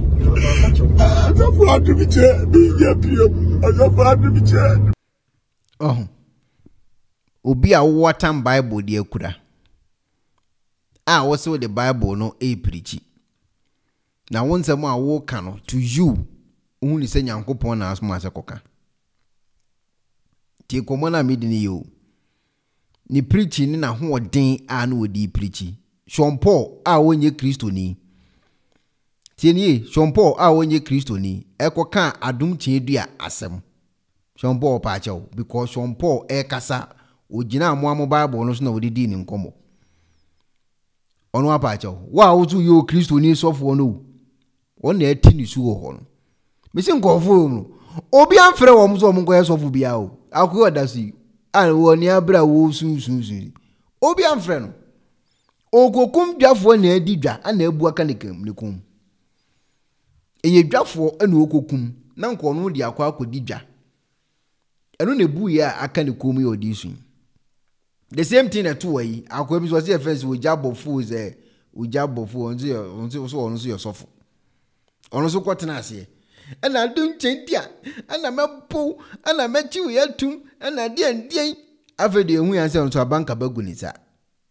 Oh, uti omo kasa omo ka ukoto omo social media no so a opeso okum ba akudi ase ba akupeso je se ba akwa ben munyina no lie me yana na machine se ba akupeso je se ase ono de ono e original bi munyina no lie munyina mimi nyi otwen adoa munyina no lie Eduko kum dwafo kodidwa na ebuka wusimu a enya afi na abaha ni pa adwen na Ghana mra na de ne akwache ho anwan ukotena ase a wo kasa no ho odin na wo de ka no fresa ho odin no mabua wo we mizi emfa me ho asofo no mo so matete asore no ye chichi wo mo ame ho nyama asem na yomboy no wo ni ba bia ono so ahunu kasa ho na ha me kakra obi ono so wo ye sofo wo asore a wo ne chechew ono ko kasa ne ekoso ne pan chi se ani ono ne problem no ko fix na no kan ne wo kan ne the word you go to Bible verse nan ka ade na Adom Kyei-Duah aton fa din komo ne yire ne nanum ne no ya kan we emfaso ni so chairman munyina mo kan ne yire cha pro mo ko kan no say so me I'm telling you mi so bi no ya Philadelphia ni Somalia come say me wa Galatia tra mama ko for no me na me ka tell but up market on the distance na ba ko Ghana ha me wo bia so ultimate me never what some men call for the mensa come mu bia obi ultimate nobody the some sani aba ko no na no kan ne wo kan ne yire atwa kan ne yire what is it zankwasi as kika we no me ye chiwa me mfa ho e wo problem no akọ fix wa de what I say ku to Bible verse for din komo mo ya sofu ba ko ya ade amoma ninje ho ku to Bible verse ne fatia no me akura me ku to Bible verse no me kura me ku to Bible verse no ti do ka kire me ya wa braga bia ya fra no eko na ba mo ba usa wo pekwanya obefa so na nka me ni ho biem. What you say na say?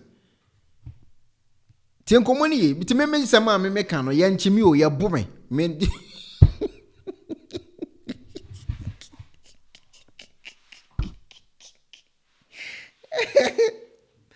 Me sama me ka no. Me ye nchimi o, ne mo ba hia no abo me. Ata go ti me ko a court won o be say nya problem. I say o de ti. For instance, your brother be your friend G8 Punk. Moda muntie nano. Mubom say me onyaya anko binyiska no nkokume. What I say? GH Punk no kan asem so what Ghana wonso nkoche no. Se ko se nkoche GH Punk o se wa se nkoche no. Enso wonso wonche no. and some nipa ne bekano, ya wadi you when yanche.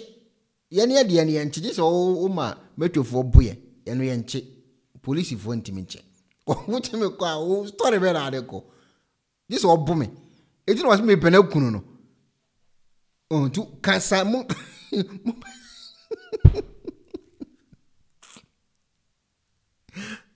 Young go poor. Eti open so call myself na. Musia wa isi kano. Eduma no mba me kire mu ye. Ese mo ba. Na me mom education ye. How we see yes eduma we no. Wa mesuya obenya problem o. Ubokota obeda obini hu sa. Me. This a wo me. Physical. Pum pum pum pum pum pum pum pum. Na so dey go police station. Wa kra na besa akunya problem. Eti was me pene kunu kra no. Ya wa braga bia ya fra no eko na ba. Mo ba usa wo pekwanya obefa so na nka mini hobiem. For instance, ya wa brother bia ya fra no G8 punk. Mo da muntie na no. Mo ba usa me onyaya anko binyiska no nkokume. So there are some bloggers, when you listen to them, you realize that they are trying to set me up, trying to create enmity for me. Praise the Lord. Hallelujah. What I say? Eti mu amu pese mu baka adum tia asem ne obofo mu mra me ma medication. Ye chem how we sika no. Onko ye na ade a woni hu evidence o. Ana wo ka asem na ono nanu asem na do so de kakra ka ho. Sa ne ye no. Na ko kina na ne yira asisei ana ne maami sei eno de omobechi watum ye nkasa sa. But we dey punch in a professional way. Eno ye nchew ne mum no wo che wo betima ma mocho for apple. Sa na be kwa akusi. So what I say? Obi buza say dear sempa na eye papa na ya chi na wo su ne kan. E dey reason say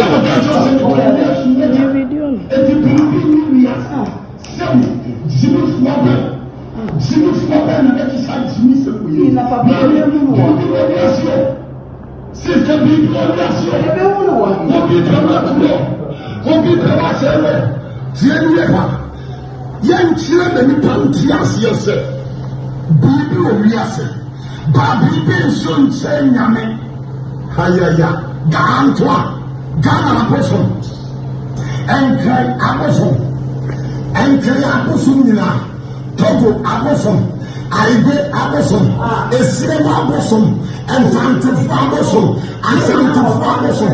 One abosom yano was to tell Blavinyame because they created by God. Even Niamijina, Aibe abosom yano was to tell me.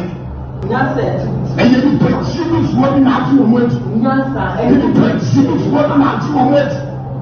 And the Yemen Panty as you said, baby will we say. But I mentioned it is a many people said, baby will we when you probably hear very, very extra care. And I'm saying, I can't hear any person, baby, maybe a city. When the Panama, no, did you rough? Ni Panama, no, can I send rough? Now, so, what side the Panama? I will see baby, maybe a city. So I'm okay. But the men got to a police one side, I said that one side. And the man I do it, and the man I do it. Ghana for going from to that give the challenge to Abuja and his men that young going through. Young going through. Many apply the name Jesus. Message for now, shall I be now do te apply Niamana, one more time. Sabu te apply Saniaman, Nasani Panshamu Kumi. Okay, eti papa yin semo no so kan ya yakoso ne panchi e na mabodi a kire wo no. E ba nsa na so bulufo ani age. Bati obi a waben onkasa. So ye obi a ye spiritual man and I say whatever no waben a ye nkasa. Obi a waben wi onkasa. Don't Agustino mechi abam dase ye nkasa.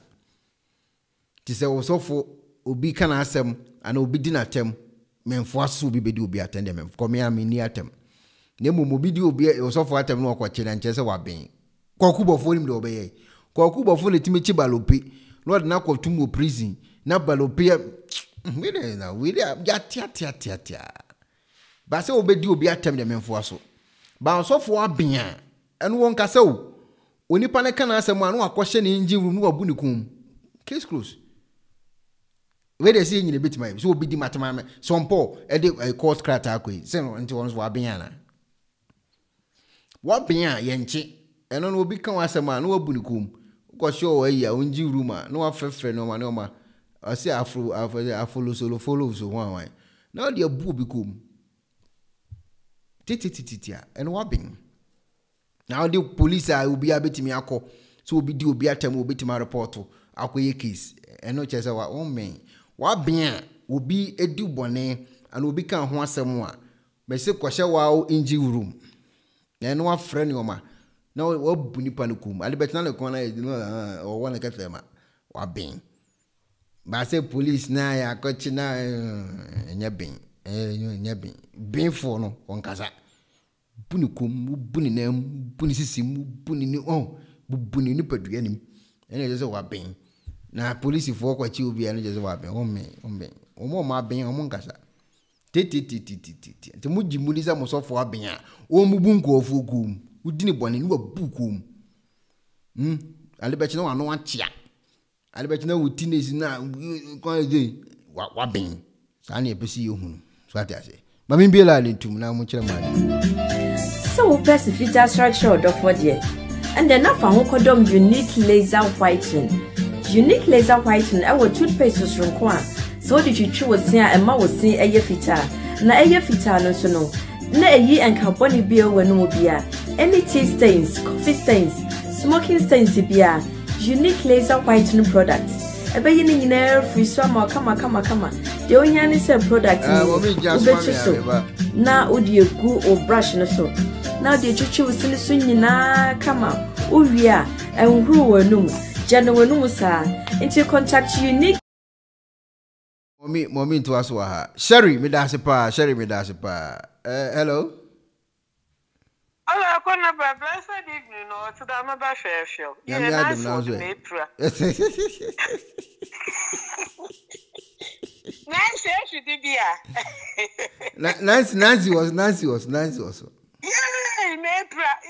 Maba Fair Show, base, Maba Fair Show, Nancy. John Mapra, and we shall be cheedia, yeah, the accident or so. Yame Boazi, watch, yan nara, Niyama Azi, now Botzi, Shonko. I am fearfully and wonderfully made. Yet them difference. When I was in Yale, yet the Nasi, there were another miracle. If a doctor, I can show. In Shrinkanism. Konaba handed down there, and there we mean some one day. I him to be walk on a mountain of Fambre in the Zim. I him on him, Wabats on the Wabukuja. Now, I'm there before, I'll be no boyam and Metslakan day. The man's not fighting Galam Saya in Che or Bobwa, nor him who yami is your day, or him moonchum. Or to me, Gada Brentiamba, or the one generation time. I'm basing jeans do your jeans do your me should or you'll be on a look on watching what the Tamsil queen.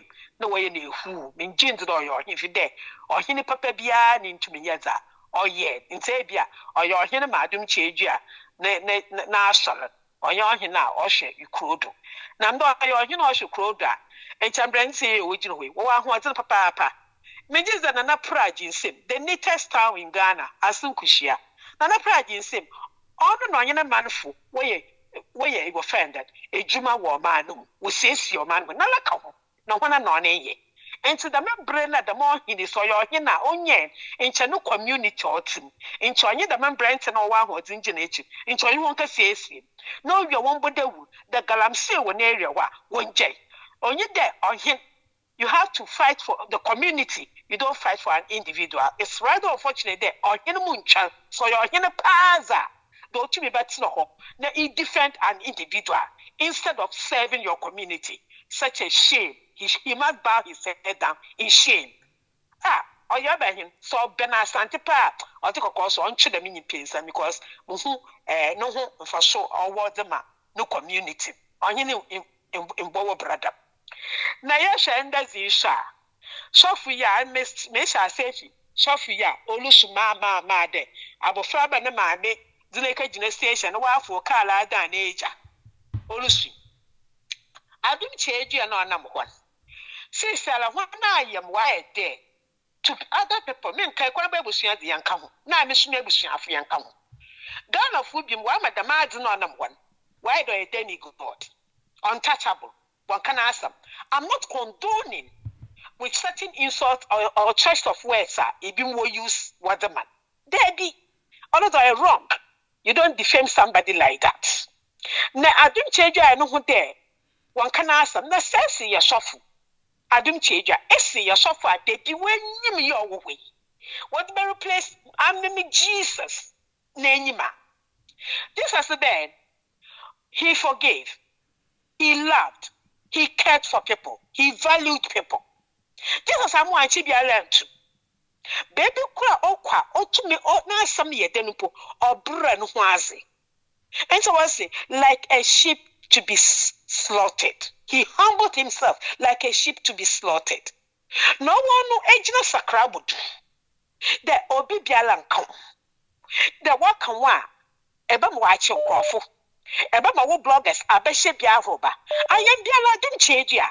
Says the Bible nankasa nekita. Ne Jesus and a Christian abrabon na lubo. Anyways, your movement. What movement and don't connect it to Jesus then. Na said Jesus libema. No ne yashe Christian for yabakedi. Should I Jesus then? Then be a you want asmafu on you one naman. Or more kuntukwa na wahame. And no instigate any violence. They didn't come to go to his defense. Shall time all about fun. On the last game, what about Peter, after denying him, or Chesakan, or the cha as one? Jesus rebuked Peter. No fast or not the tarry. One or two into oil. Or two more sure because ne janasa don't national janapede or pede janape, ne papanape, oil. And Jesus said that me, now, I must say, yes, yes, Canada, yes, you know how to deal with it. No one being in a case, nurse one chobi. I mean, condone the Afroba, then Papa and they show about weird nights and oil ship because choice of words, I meet grandpa, the masum come. Now, say unto me, never shall it be. One can say, I mean, Afroba, no one can. Because I say, many are the afflictions of the righteous, but the Lord delivers him from them all. And Oko boy, time, Mr. Oko boy, Okwajiman.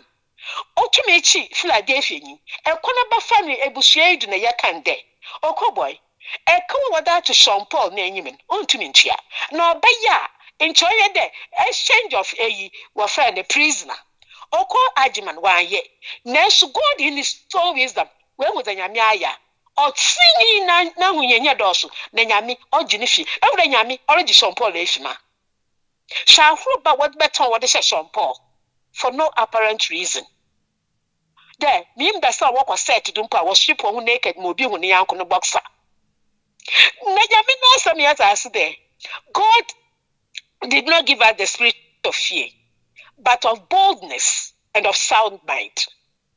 We are saying with the baby or baby you are.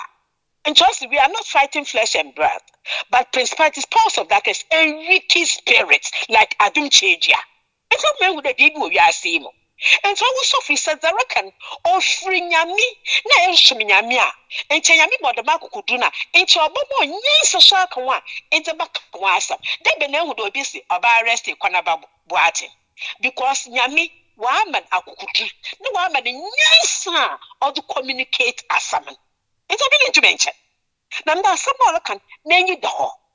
No, we suffer a bit, you know, it's in Yamia for one phone company, one bed, so I will be near the floors of the Nassau about rest. Stand firm.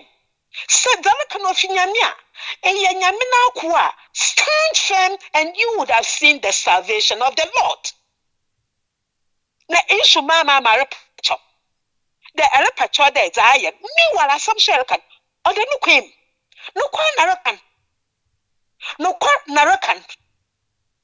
Oh, why don't you there come there? Or Bibles were thieves and robbers. And Chadami Pedecado Yevi. Nazi, my 2 year shampoo is the Ushakafa is Hakasa. Nature would there, Elfe ride Nasa, because what we hear Christ isn't. They be your Christ name, on the name not number one. They be a Christ name if you one. No Christ now, or ye one bad. On the name not the one, what baby. It's why I'm a Christ is it? Why a Christian for you to be a casa? Now, so and you Bible, and use Bible, and friend defend one. Mawachua, do not pincing. I brought no more say, I did watching it. On the Pafaba, also my master don't pay Muncho Rushina. She does say, Mam, it's a scene of Papa the was stagey. Or now do not catch a shade or a baby damn watching the way so up and it's all. No, I don't tell you, no one know you. No, who you tabafu, native on cost of phone or what cannot do. I don't tell you, oh, he's an empty vessel. A bonnet from the camp, why? No, a champion more than a bad war. No, over Christ, Nashima. I didn't tell you, it's nothing mere empty. It's a percent out. What the map of Canada. No, Packer, I don't change your yard, or ye. I do you know yet, or the Nissican or the ya. What can I do you for? I'm in the Dominican Japan. Despite queer cotton. Don't ask for home, baby from Bessafu. What whisker? One walk to what the other. I wanted to have been her diamond trouble. No one found tenant. Says I don't change your area. I was a Food and Drugs Authority. One cook, I shall ask ya ka. Nagana, please, to see your best. And you know, I'll give you change your one car arrest. Only the next minute, no way to make effect arrest. But as I here pana, oh, how or manon, only the number that to public there, public and bomb one to one. I don't Sophie, what look at public and bomb one china. Yes, wait, Jima to see you. Ghana, please, wait, Jima Papa Moye, what a boy or manon. An individual now, one wire the oye. Oh, winning, well, boy, just mere clown, none of Ghana. I don't tell you who you see. And bra, although in them, Papa, no, you see. Food and Drugs Authority, one could walk off the dog couldn't yaman or the brabo nor return. One certifier. One should not check tax, the alternate didn't go say, or one should not check tax another. He's evading tax. The meaning of the revenue center, who could make a check? Ensuring your demoshe. One, the book of free, why did you think that? Wash one whoompa, the moment one the wash a Ghana. It's happened to what to move a doctor there. I bandai you know, because wash one who know what's the number one now. We feel they have control over the country. Now, me day, we've been at shuffle, also the mic roto. One, Ishana, he wasn't prepared for the sermon. Now, so you be a yamino go slow one of that. What do I prepare? King. Some Baba or the Akasa. And said the Lord, the Holy Spirit will speak through him. But on your empty vessel. Yami friend, Nala, no bonko fepu, always come in the name of pastor. Now also anointing oba. About to back at the phone or distract on Crawford. In fact, my preaching won't say. Now to look at the phone and not tone or ring is interfering with Abazi, anointing or Sabazi. Ridiculous. Where from that? And says the mic at war. Now the mic it way. That's our shalom banaso. When you make one Bible, no what on 5 cities, $5, £5 now. Or we get a binady buonan. War for no one's washing, one jet upon now. Into a washing pop quacker panny uncle chow. Now when you walk but did the mook of feed it leather, and want to tune you omu. She you omu. Nyami, also, all the power has been given to all of us.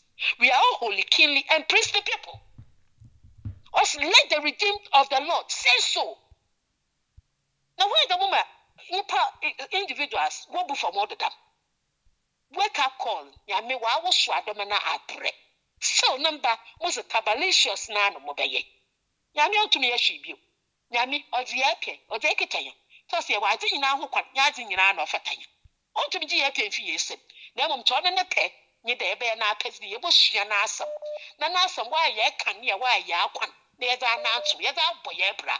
There you just try a crow there. I and my house will serve the living God. And moreover, we will not let the book of the law depart out from our mouth. We will meditate upon it day and night. Yama, and Nipa, what buffer ya didn't know in Duman, all it can be one to the right now, and Duman can near other than what you paddle. What the more I got to them, frost a seed. No one yan Duma, no more if you do be no yam. Most of us, we are shuffle. Adom change what bloggers. Shall we choice of voice? Often the name about a woo some profane. What my dad boom over that war. It's all in the name of fighting for you. Now Jesus bed, it's not be a fighting man. Apostles one or fighting moment. And can now suffer in line one or fighting moment. And when you now more scammers frosted someone in a museum, more book of more chonoko or bonnet for the camp. Yazimba, woman will wonder who, Nadembre or bonnet for no ship for me. What assassin in Bamunji. On a mamma for Mundomin. Munjimo. Because where the Spirit of God is, there is absolute liberty. Thank you, God bless. All right, Mommy Bashnet in the comment section. JCOP. What's it since when did Jesus? Since when did Jesus arrested a Pharisees or the Roman? Oh, okay. Criminals in the Lord don't kwaza. Oh, okay. That been like Jesus teaching for JCOP question will be I don't know. Don D'Agostino say I have to start from the beginning. John, this was starting from beginning, you know. Hello. Hello, Kupanova. Oh, I want to come to your show. Better about your show, is it? I also eat you. Oh, okay. Okay. No, who didn't say? Mama Bass, your casa is here. Who didn't say? Hello. Who did the same? Medindi Emmanuel. Okay, yet your way. I think your casa is here, no. Mama Bass, I think what can I say, baby? But make 1 or 2 stars if you are on my person me jump inside. Now make the media account. Now say the casa yemono. Na or kase Adom Kyei-Duah onyobia na enomono na mbezo ohu se Adom Kyei-Duah no yenhwe from the angle of say oye penimo and aside that no Adom Kyei-Duah no ba ma obi ehu ne se onyobia sofo ye di kan eno ntino ade bia obi aye no wonya nte se de wo ye obi nim ene reverend obofo mo ti so ko hu sofo no so onyesa. And secondly, Papa no ababo nti ababe kase. Me ba difference ben what Adom Kyei-Duah ene obinim. And I make sure we say difference a woman is say obinim no e was say me obi timi fan is a spiritual father. Obinim accept saade no so be fan is a spiritual father. Ana Papa Adom Kyei-Duah so e kire say men menim na men family say was spiritual father men nya was suffer. Okay, the difference a woman. The difference here is different no. Okay. Apart from that ndo omu nyina ton no ma. I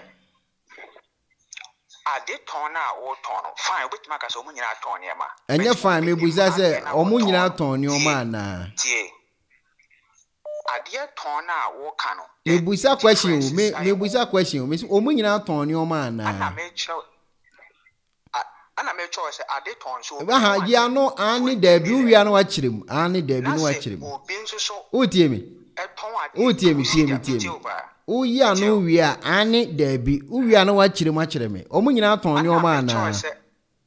I did turn now. Oh, hello. Me pese me che say ti. Omu nyina ton nyo ma ani debi wi ano akirem. Omu nyina ton nyo ma na. Oh, chairman.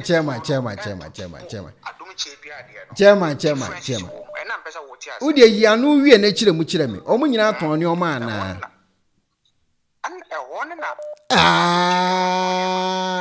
Who dey kire mu e bia da bi omu nton ne oma. Wo wie no wa kire me. Adom Kyei-Duah no onton ne oma. Okay, kire mu kire me. Adom Kyei-Duah ne nton ne oma. Okay. Da bi onton ne oma. Okay, afa kire mu kire me. Aha. Onton ne oma. Nti the reason why I make us and say ono ne dia no e different. Because say wo ekwana ba wuti we. Odo wo wuti we. Ono ne mpa bo aka dia no. All the teacher. 50 cedis. Now what's happening now so get to see ya me. Now me tie. What say? Tie. Nyabutre. Also Antonio Mameboa. Enti menka sikasem ule chichi muchireme menka sikasem. Menka sikasem but me show differences what I say. Okay, chemwe. Menka sikasem but difference na me show. Chemu cheme. Obi ton adie 2000. This is so for be or ton or your 5000. Saso for no or your ton 5000 no. Mbeka se ebi papa Stephen. Oh yo 30 cedis and ntino all ton adie. It's me bo otonade ana won tonade. Dia meme tie dia me try when say ana sa oyo no mo ton no o mo hye we say bra beje. Wetin komana say? O mo hye we say bra na beje.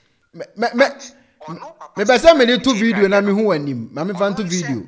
Me dey two video me bese me hu wanim. Me dey two video. Me bese me dey two video no obi ahu de ne kasa no. Ma me fan two video. Me video. No. Me video me bese me hu. Me video accept it. Me bese me hu. Accept it. Me video. No. Accept it. Me video. Then me bese me hu. Me No. Huh? No. Yankasa. There be me bese me hu. Me video. Me ask me pon come on here me dem bese me hu. On come on here me dem bese me hu. There me dey to video. Mama ba Nensema or Kai. Debi. Say Oka be 99 I think about open na Odi fatu me dey to video. Me video no so. Me video. Ya me pesa Untimi defend no so for time okasa. Me say me hu wanim ne kasa. Sa na yi be ye fe ni sen. Events akwa events me ni pe otaba pages ye fe ni sen krampo. NS Bosompem so be defend so bolu. And I'm say bra be defend so bolu. After them me friend interview and me busy na my year adwuma na my year adwuma. I am munye bold na mo mfo mo ni mo mbra ni nhwem. Be say me hu. Hello. Kwenu mechie kwenda babusie nyina. Kwenu. Me mama ba sunsun mo ni kasa nyankopon hira no nto ne nkwanem. Ai. Na the American say da ko ba ko pene onipa kwasea na niti se asofofo eyi o madwen se da bia na nipa ebegu asori dem ama o makeka o madwen a kire ya for na onipa ne ba no no a o ne hawo enti o ba keka nsemfo kire na o be asori dem okra na o de wajawo se wati ase obi a o ofa nyankopon asama to won so se o je akra akonyankopon fie Wokuma woso wobuafu na yase sa na ye nipa nwa adwuma ansa so be ye nipa nwa adwuma je se wo abotare o because nipa suban na nkasa wo mote nti se woni akoma ye de ye nyame adwuma papa fo wasore dan ni mu nakọ because o egu wonase na o ye nwan no wo bia ba bia nakoma wo wo senti a wo bia betena na sore dan mu wo bi ba wade wo bi ba sika wo bi ba eba Obi ha obi ada na sunti no wode baaye. Enti se obanyi omu nyina pepepe no de enya dwuma because obi kwa ba tena sori dem wache. Enso na bi sabia ba akokwa wuntimi nyama no. Enti beto da no wo kasa tenten no. Na chese wa ye fed up with it. Enti wo kan pra wontie bi no ohwe ni phone so. Afa ye no eye pasala. We bisua emo oni pa bi bia wo tie asase so a wani brade.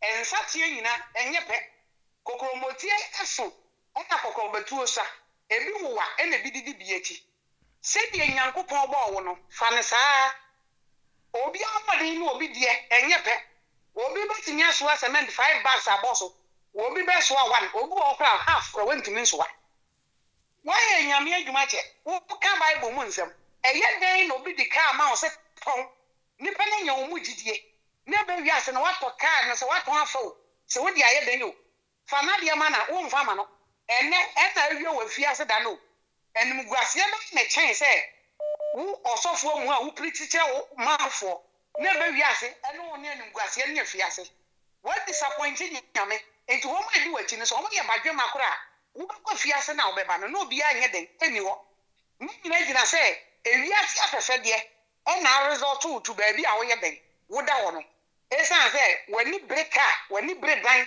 when you bring Viasi and Pomprania, yes, yes, any pain and ever talk, and any pain and ever see that. There be a sign at you. You will be one of the purpose of God, the purpose of him or her, no young people, something about us. Me patron in your dance here, ne and yet, tato, never me young quantity of betting mediama and crofobinti, and young people born and then about us. We are so for better send your man winning and well, because you are not a real man of God. Who I will pay, and when I do call young people, Anna, I do yamo, because of what I saw what they call Chia Carmeniameno, ne and your original and your fake, and in our result on it if you say. I say, young boy, and you are so for. Why am I against a mobile chumano? And you see, I don't share the ammo. Who can I say my show? We and some of the work of a fiasse. What is that when you are more patcho? Because people are coward. Apart from some way, coward, no, I just say them with him, and yet you because who could the same will be a right the fiasse. So when you would be a catch out. Nippana, who has in criticize him, but a man won't threaten, say who be kuno, men won't the same, so who won't. Pocket can say some way natural be a me patch over fiasse. Say, I want to be fair, I don't take Diana, some manusia sumum. Say, I don't take what you said to say, or supply any treat job and Google ma. And one funny serious. But to the say, over catcher and say, nay, you don't some who can't, nay, was a can't. No, but from the one, dear me patch out. What was somebody? Quasia, a boy, and what you? What for Campasia, boy, and stand for baby as hell. Who punishment is said that you see yourself. But so better will be life. Me pato a dangerous. Mukasa, a young woman, some more become one. Enko, Asemu, Mamunko Pacho. What is that more coward name of Frunti? Name of Kupon Fremunti. Yet some Kaka, no papa. Now Jesus Christ, yet didn't call. I hear Kukudam when him. Echo Guana, take where the Kufono. Yes, Jesus Christ or Baba. Moyana and grow, Anka Sanka Sayade. Oh, Moniso, Agro. So what you say? I feel me can't put say. Who be out when they want to or so for this war Ghana have. Can we now all to me man go. Some will have to go fear no. A dozen, tell me what dear Papa what's not now. One answer, I saw them. Now me be a crackrano. I'm not 1 million yet do swing. So we are coming my dream and yesterday. Now called Gina baby, and now my politician be that. I was impressed to Jimmy when you about so no one can fiase because so the pana or papa man and where we near. One may say, come you who become with fiase or who pray over the fear, who be a combat. Fagin, Mama, some for my this year, and the conto quitting dine. And no one, Tembiano, Sabe, no pay my auntie, and was see you be an politicians of the Moya, no would yet, you know. Me pacho shall we ye, no one can't condemn with fiase. All right, my vesica pa any attack. My main picky a year, me a mini abema or hineba. I'm picky or hineba. Hello, hineba. Hello. Hello, Aquanaba. Or hineba. Me back up on program and answer that way. I eat you pa 1 hour so. You, the Dawasi, I'm in Shirao. In Shirao. Amen. Aquanaba, answer your maybe a free my friend Ghana. In the Biami Casa Ghana. Say Ghana best say, na Ghana baby bua, Natina Ghana are so full for Mubiso. Ibinum. Because Omanu, a soft no mudio man anymore. I'm Omana say. Omunia and Papa Bia the catcher, Yankupon my beada. A timid Ghana on me. Sofu Bia. Yankupon or didn't have some a year more man. That's what man I say. No man who's no a corner about Yenji, some your man cost one. Because Ghana your man be so because will be pretty poor repentance. I've been such as some of us or Kubiama. Medica can a platform be as maker, as well money your man be Uto Jimmy a toche Yansanti. And Tinadia Ghana to who can answer some will be a Betty. Now a corner about is ranking Yankupon said. Who's that your Utiano? I can papa with him. Because the Ghana for, ya desperate, a person who Yankupon. So, Woofa, muhoi baby a Israel. Say when ya say Morocco Jewish phobia say one phobia. Now the Nico Ghana, na body send a chet and a pampem. Now Muko Krabia say a cornerba, me come papa the half of population of Ghana, no before me nada. Ubet me real Oma to the sense, Omano, Yeni now. What you say? And to a man, yet to a see a swing, Ghana, and Yankupo be near Sumuno. And Yankupo be near Sumuno. Sumnipa. What you say? Yes, Sumnipa. And now, Omona, yes, woman, as I wear for. And we move your man, every munipa. And to Barbara was year 6. Verse now was here as funny I come up for. The gas will be cut where I put on 4. Or move nipa. Ghana no money fear and panic, and I do 20 person. What you say? There were deep for more many more. Says here, Timia Bobano, Amadia, who do obey Faban. Bamia on Quaka. Bamia on Kobe Woody and Yankupo and Yanchara woman. Upon about. Yet, yes, some of you. Sinyakupo so in Yamia. I will create Ghana about to Oswa, and they won't be obey catching. But any generation Yankupo, one can suffer about to Ubu. And they are so and pruning that down with your good Ghana force, but Ghana for any Jew. Because one man like will be as we any. Ghana need be as or no polycross any mamma in your binarian. Would you say? Or no, what didn't go see as a no, Aquaris Bruno, was here the grass in him. What you say? At the end, the Sunday morning, they are you for the young crab. A man will be a baby and your crow be a yellow, and to be what will be a solution. At the end of me being a Quacosumuno, and they are so full of us West and Misia, as almost Friday, or with this animal to you. At the gun and you was a woman fireman on one year. This old Tommy be the man. And to your business, and the gun and young Sumyamo. Because Upesa Winyasika would be a church factory, and will be ye. And there will be a bill or a cancer, must more be a bill on crime. Takra near ye, knowing a soft more be or manual, your more minimum cast as for Nana, and the Tinanin, and you obey say, ya. Would you say? And the Ghana on saying Yaminia Sumuna, and take a braboy when Tinakupon for deep for Bimu and Kasai. But deep for Yamiba for Macasa, and Pipi Neberini. Deep for Yamiba for Macasa, and this Neberini. Bonifusama was one, Yakupon the woman. It may be Mika, a size of woman. Sabakupenya heavy Kurase pet, may say as Zawa de Beko on Yakupon a true Gani. Some go for woman. Sabakupa clock when you heavy wula.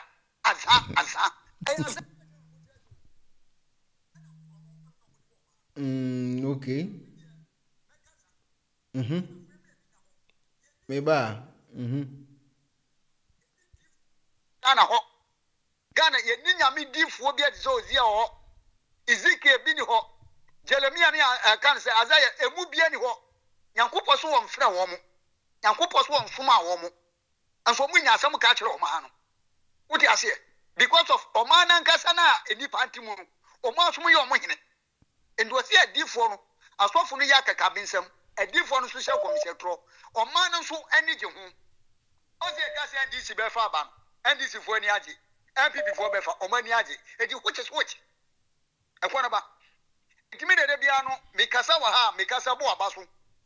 So you'll be a winning Risika, meaning Anquay. Some where the name you were Ethiopia Jewish for. Ubet many nipa be me ensase se ho na akọ Ghana. Simple crack. What you say? Because say what friends you free Jordan, Israel to their Ghana. But you go so. But you must say omutua. Say ka obe ti o ma ji o ma mo bi otomo money kura be ba wo na. Ye na so. Ye mo bi nkabi. What you say? Ye mo bi nkabi. Obi zuma me kabidi akoyedi wo ba comment section padina ofre free Ghana no mbese mi twale interview ona mbese mi twale interview do free Ghana na Adom tedi ankofo ni ona mbese mi twale interview na me gina ono na adwen kire pa me twale interview me ne ka ho asem. Hello. Yeah, good evening. Pastor pese mi bra line so yeti opa. But person mean car about Adom chair powder. Okay. Hello. Because mommy be meaning here, Juma free Gambia one. Into also more BGB, Brand or Ghana na. obi to obi bread ni show bolo because na ni sister wo don pe mu yare nto mu di e bo mu resi say na ye wo sama mu so mu di e o mami ni di adanse o the pastor is good the medicine odo awa ba mami na kanegu ho pada na nye ejuma mo free civil society ama okay ti ono na I say they award no that one about my so don't pay me ya rent sama no be call Ghana onye Ghana ni and omo ya top pada ni so bolobo ni brand no so the first one kono dia dance no catch nkofo and so ejuma na ma me so the bone ni na bro ni man won is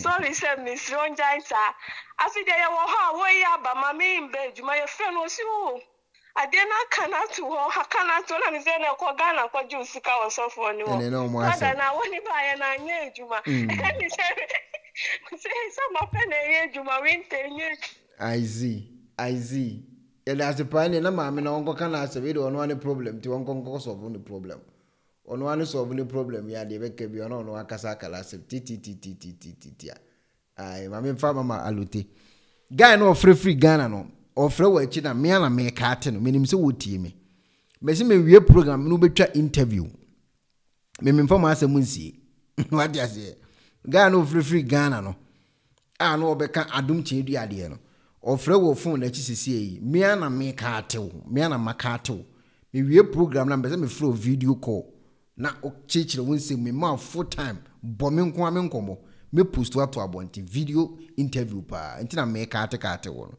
nti facha me se me ka ate wo me a minimal kunti amaka ate wo eno so hunkomo enso eno no me pick 2 more calls.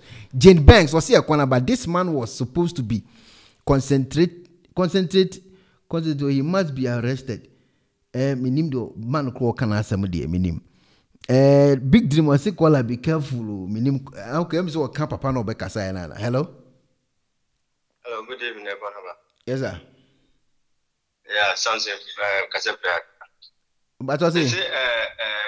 Samson Kasefra. Yo meet you. Me say asofo for ne de. Ghana hano ndina me say yemle because what blend now be here adwuma de akomo so no da language akasiem abla omunya adwuma bia ewo Ghana ha enti me kakra me kanza Adom Kyei-Duah azemo omuke all the time we say the product on ton me brother me kanze baako yet ya solid share nta wo gu asole ndi asole mu ni pa nyina akwa Adom Kyei-Duah on the tongue, one year, many now, I have doctors. And so all the time be our yale. Every week be our yale.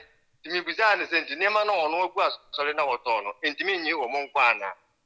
Meaning, Madame will be honest to say, Adom Kyei-Duah, a good day, say, none on the papa yale from place, Nam Kata was over a drew on cocoa. And I'm saying that I don't know better, drew on cocoa this time.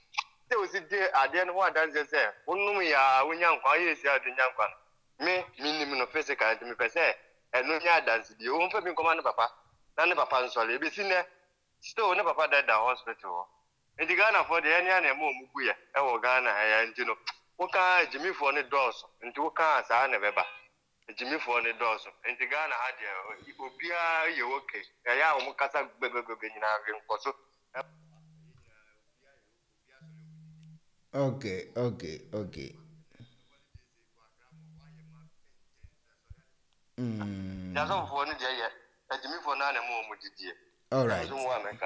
All right, yeah, that's a part. And yeah, na Ghana phones near ti omunkano. Omuso omu ane pen omdo omu ko e nti ene omu nkasa asem. Hello? Yeah. What about? Yes, madam, my nti we. Ya mere na so. Yo, me da se. We dey ketu ebi. E kwa na ba. Your friend is saying, if you're no master, no. And yes, you know, now until you walk and see you or so for Opambour. Or Tiasi and I tell you, my penny, my coca say, you know, card, no, and craft form, just a document. Tan, why and I drink a card near your front of car. Your front of it, to persuade just a card when in Faso. Oh, okay. The corner about me walk question back. They say a casa be a top and about an embrantiso. Or casa or semanu sumraso. Nasaka Somakomati, I said, Echire se echire mu en.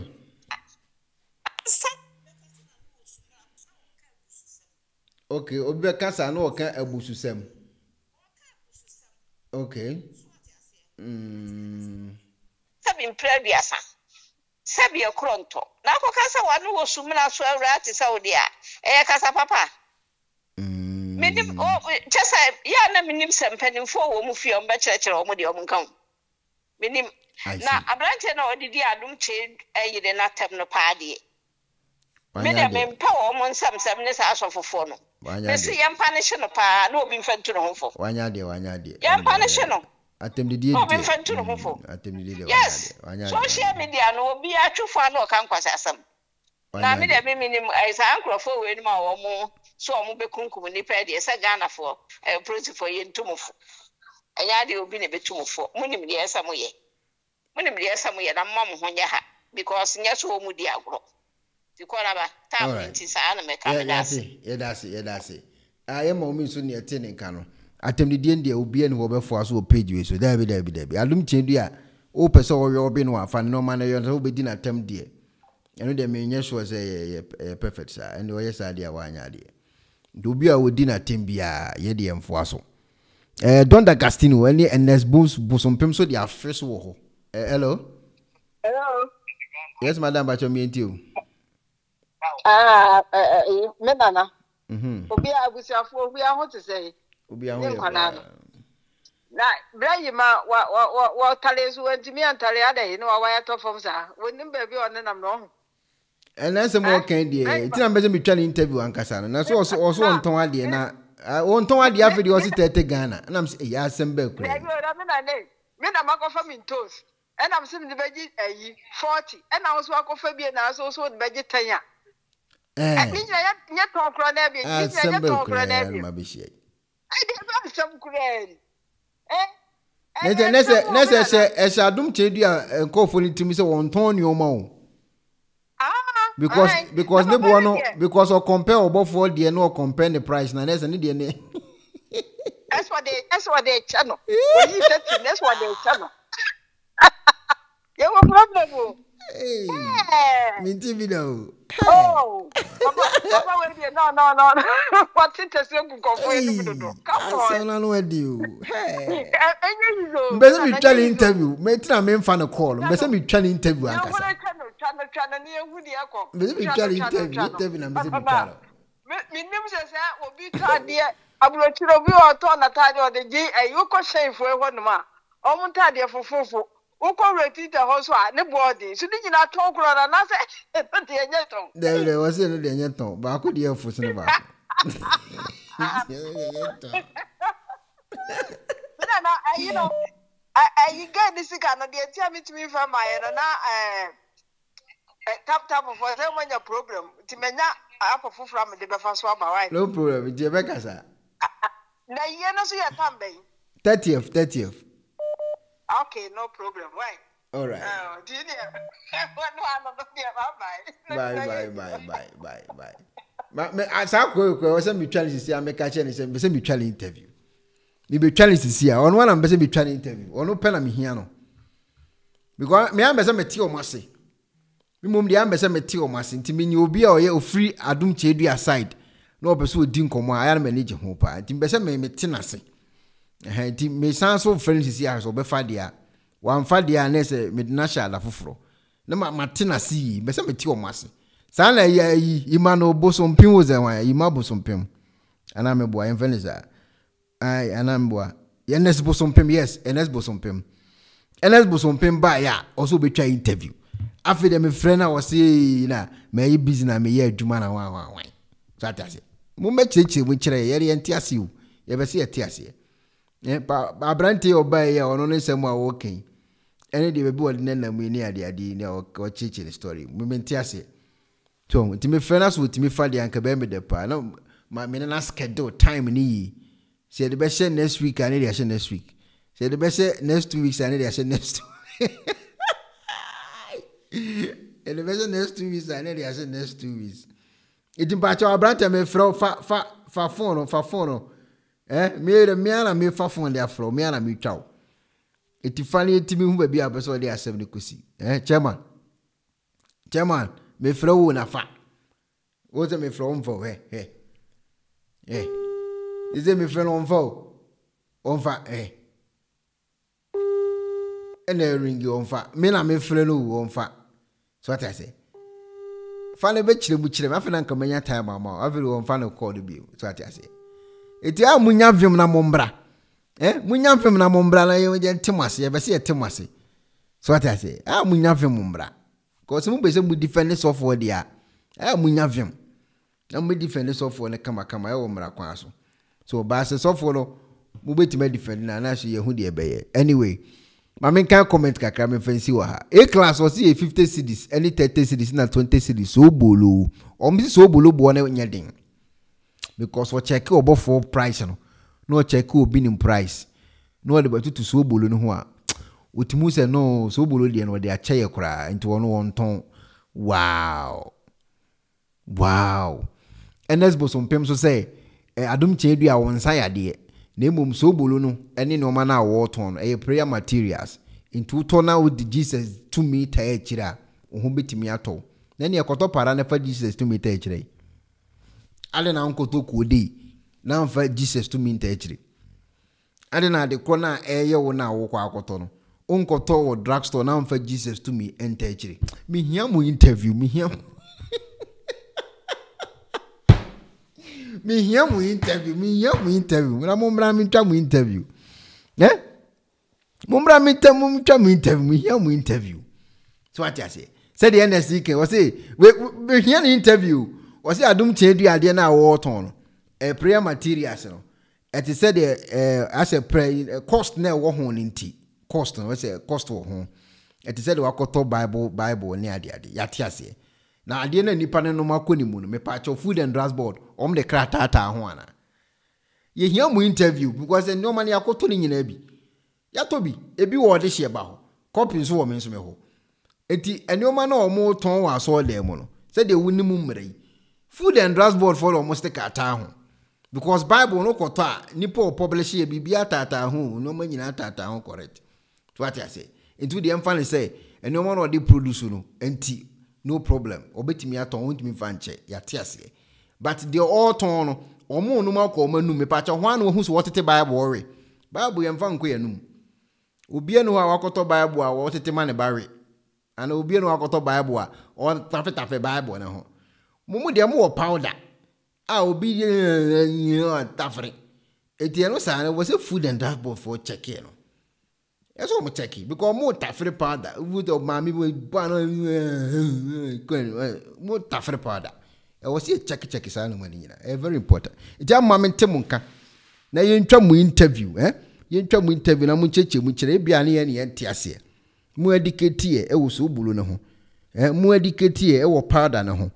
Mu educate e wo ne ma na mu use. Mu aye per education ye pese entiase. Because Adom Kyei-Duah ase so ye bibi na wo entiase a ubetimi aye den abusa. Ono wane kan you. Oso ye bibi na wonti ase a obetimi ayede abusa no nti ye nti ase a na mo akire mu di akire ne yekoya nim kama so atase na bibia dadi anyway abusa fo mama wuli e was se ekwana ba please my stomach health na o me de make me boa mo hu video ni nyina so atase mo hu video because enyo mo de compare say communion wine communion wine but one na kwaji communion wine ya ton amane da me hu obi okwaji communion ya ton amane me de minim de I don't know ti o de toto Bible ho a Bible no so obi enu akoto Bible a watete amane barrier I say won fanya no pakoku me hu bi da so obi akoto Bible na watete Bible no wa ho no na ne bananom say ya no pakoku me hu bi da but de ye kan ye de nipa no makonimu ama me mpanyfo ye wo hu video da ho a ma me bi wo ba na numu se ya tafene that the water free condensed milk no ene ye pese ye tiase no ma kire titi we nye kasa tenten ento mebre so we usually do the interview for better time no worries mumbra mechiche mu kire de tina mo tafre enes bosompem wo de wo abruchiri enes bosompem de tina mo tafre pada no de wi o mu si tafre no Ah, mu yesi mu twum ketem. Ali na mo tafre pada no next bosom pema aden e no e da na. Ana no so ya ti sen kire mu kire fabra comment section. And next bosom pem fabra comment section. Ali na mo tafre pada no. Because pada de boy anim ni amotuom. Me hu se konfo kra ntafre pada. Me hu se konfo bi suma ya ba mo tafre pada. Omo ba ya na petition omo wene nsa. Ba se pada pa kwabla ni ade na motafre pada ya mbechire mu kire no so ehwe ebia na ye ntiase ye education mu educative masses no very important so be asomdie be ba internet ne so sa na ye hu bie mu a ye nka ho asem kese ye nka ho asem kese o si ye kwana ba wi ka ye po mu interview ne pa ye hu bie ye nka ho asem kese ya mu cheche mu kire so that say mu cheche mu na ye nko ye nim ten wuma ya mi twa interview I was say neba oye teacher ni I was neba ni ye ne ya ode eye also dey say hwan water say dey mu fense say water mu fense say Adom water mu kan say bi de minim do mu kan po fe bibi say solar bibi water bi no mu fense say dia mu water no mu fense say you fense bibi water mi re fidi no also ode hwan water obi ni ba ni odi gu su say twom no me fene kro mfa bi mo se akwa we question obusa m wotumi so wadadwene ho ahu se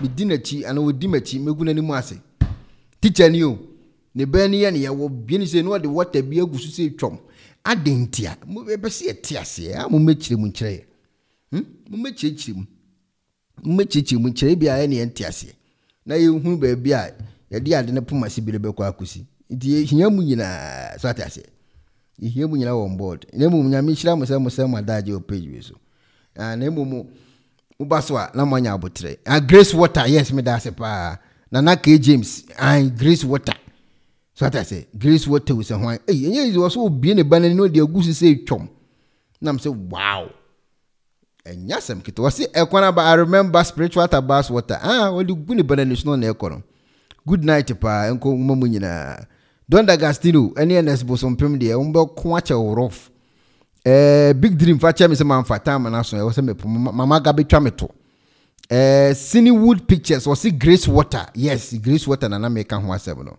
ai NS bosom pem was ekwana ba was please ekwana ba powder will represent victory and NS na powder represent victory na mo ketre ma no so na ekofa na o ketre ma edi nkunimu ana me ntia so NS ebia woni hu video ma video na me fampon enes bosom pem se pada no edina ho edi ma victory dia se dia wo kan dia me paache wo eni adentina o mutafre pada no ade na mutafre eda na ma papa enes wona wo kan mi de nkomo so bulo ni bi mo na moko enti se pada no representative victory dia me paache eni ohwe ena me de to so hwe ma obedi o de hwe oba bedi hwe o de hwe what the bonnet say chom when you victory obi na edi wo ho no so obi na edi no and would ni sabo mu eti ne katre ma nya victory ana se ne minimum nya victory ns kire mu kire me no so ana ho asem te sen e de na ema ni di powder no ne katre ma na nya victory ana powder ni esham ana powder ni ede e de enti na wo di powder no e de adea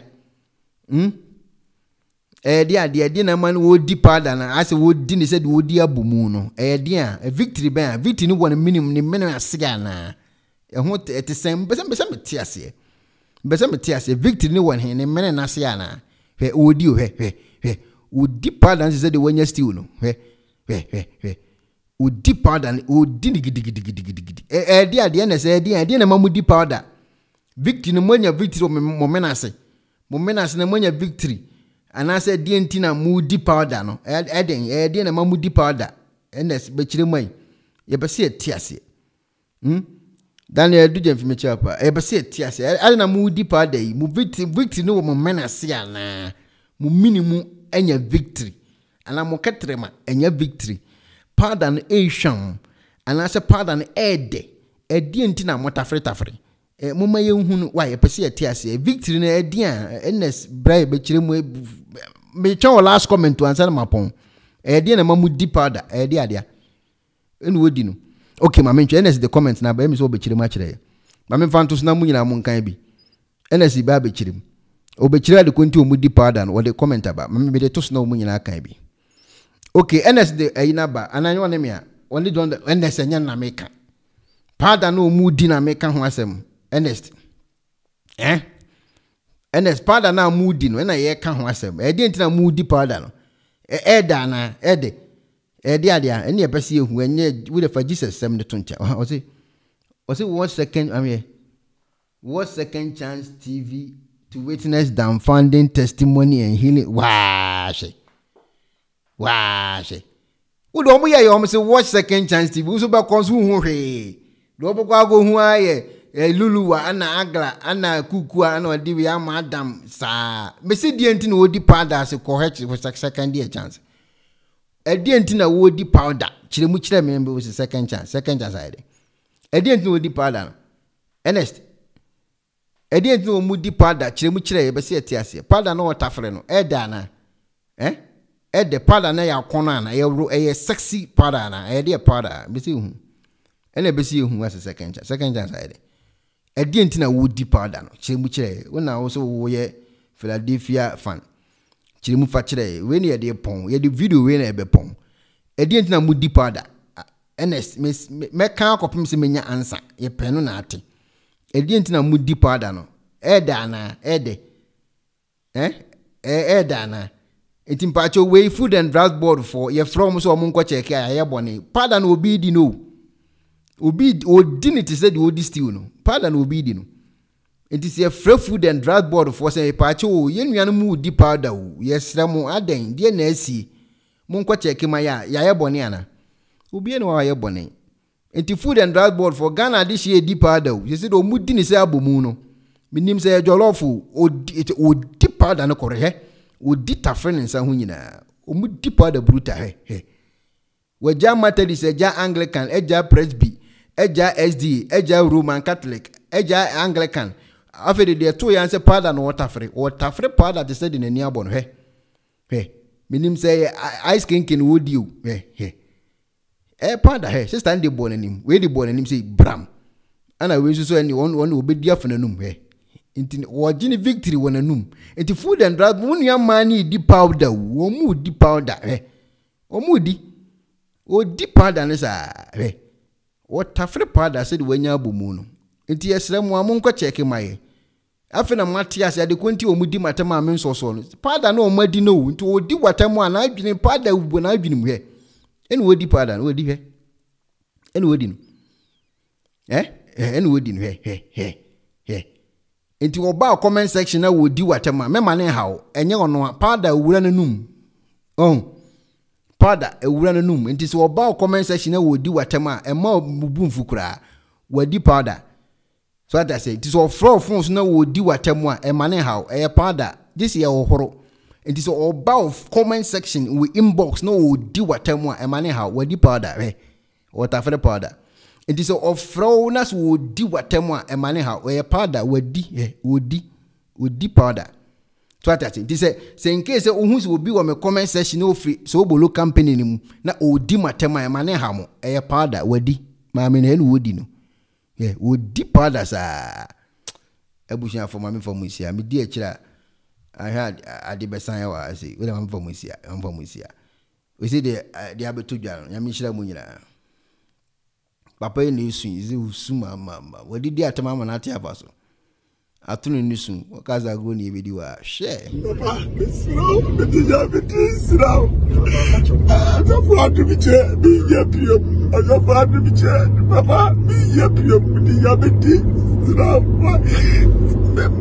me kapio me kauchi asembodi pio me papa ami body chame wa na my body wa dia me kaye pia man ke pia ani wo members ni nyina papa me sraw my body papa fa me body chame me sraw wa kwa man ke ye wa dia ma ke pia ke ni ye fa me body chame kafre ni ayete frem ni e committee sani mo kafre ni ayete frem o me ye chalabe na salafin group 2 angels giving a mabo nimbo kafri ene ayeta frem na me nimbo kafri ni ayeta frem ni ye committee ene nimbo kafri ka kire me say omo person mo punish asofo bi ma me frem me yire foreign se ka kire no say Chalabin and Salafin group no angels to be on me before you have a ni moka free and I frame almost catch them so person punish us for be mammy nam so munyai because almost the teeny but was so for be coming was him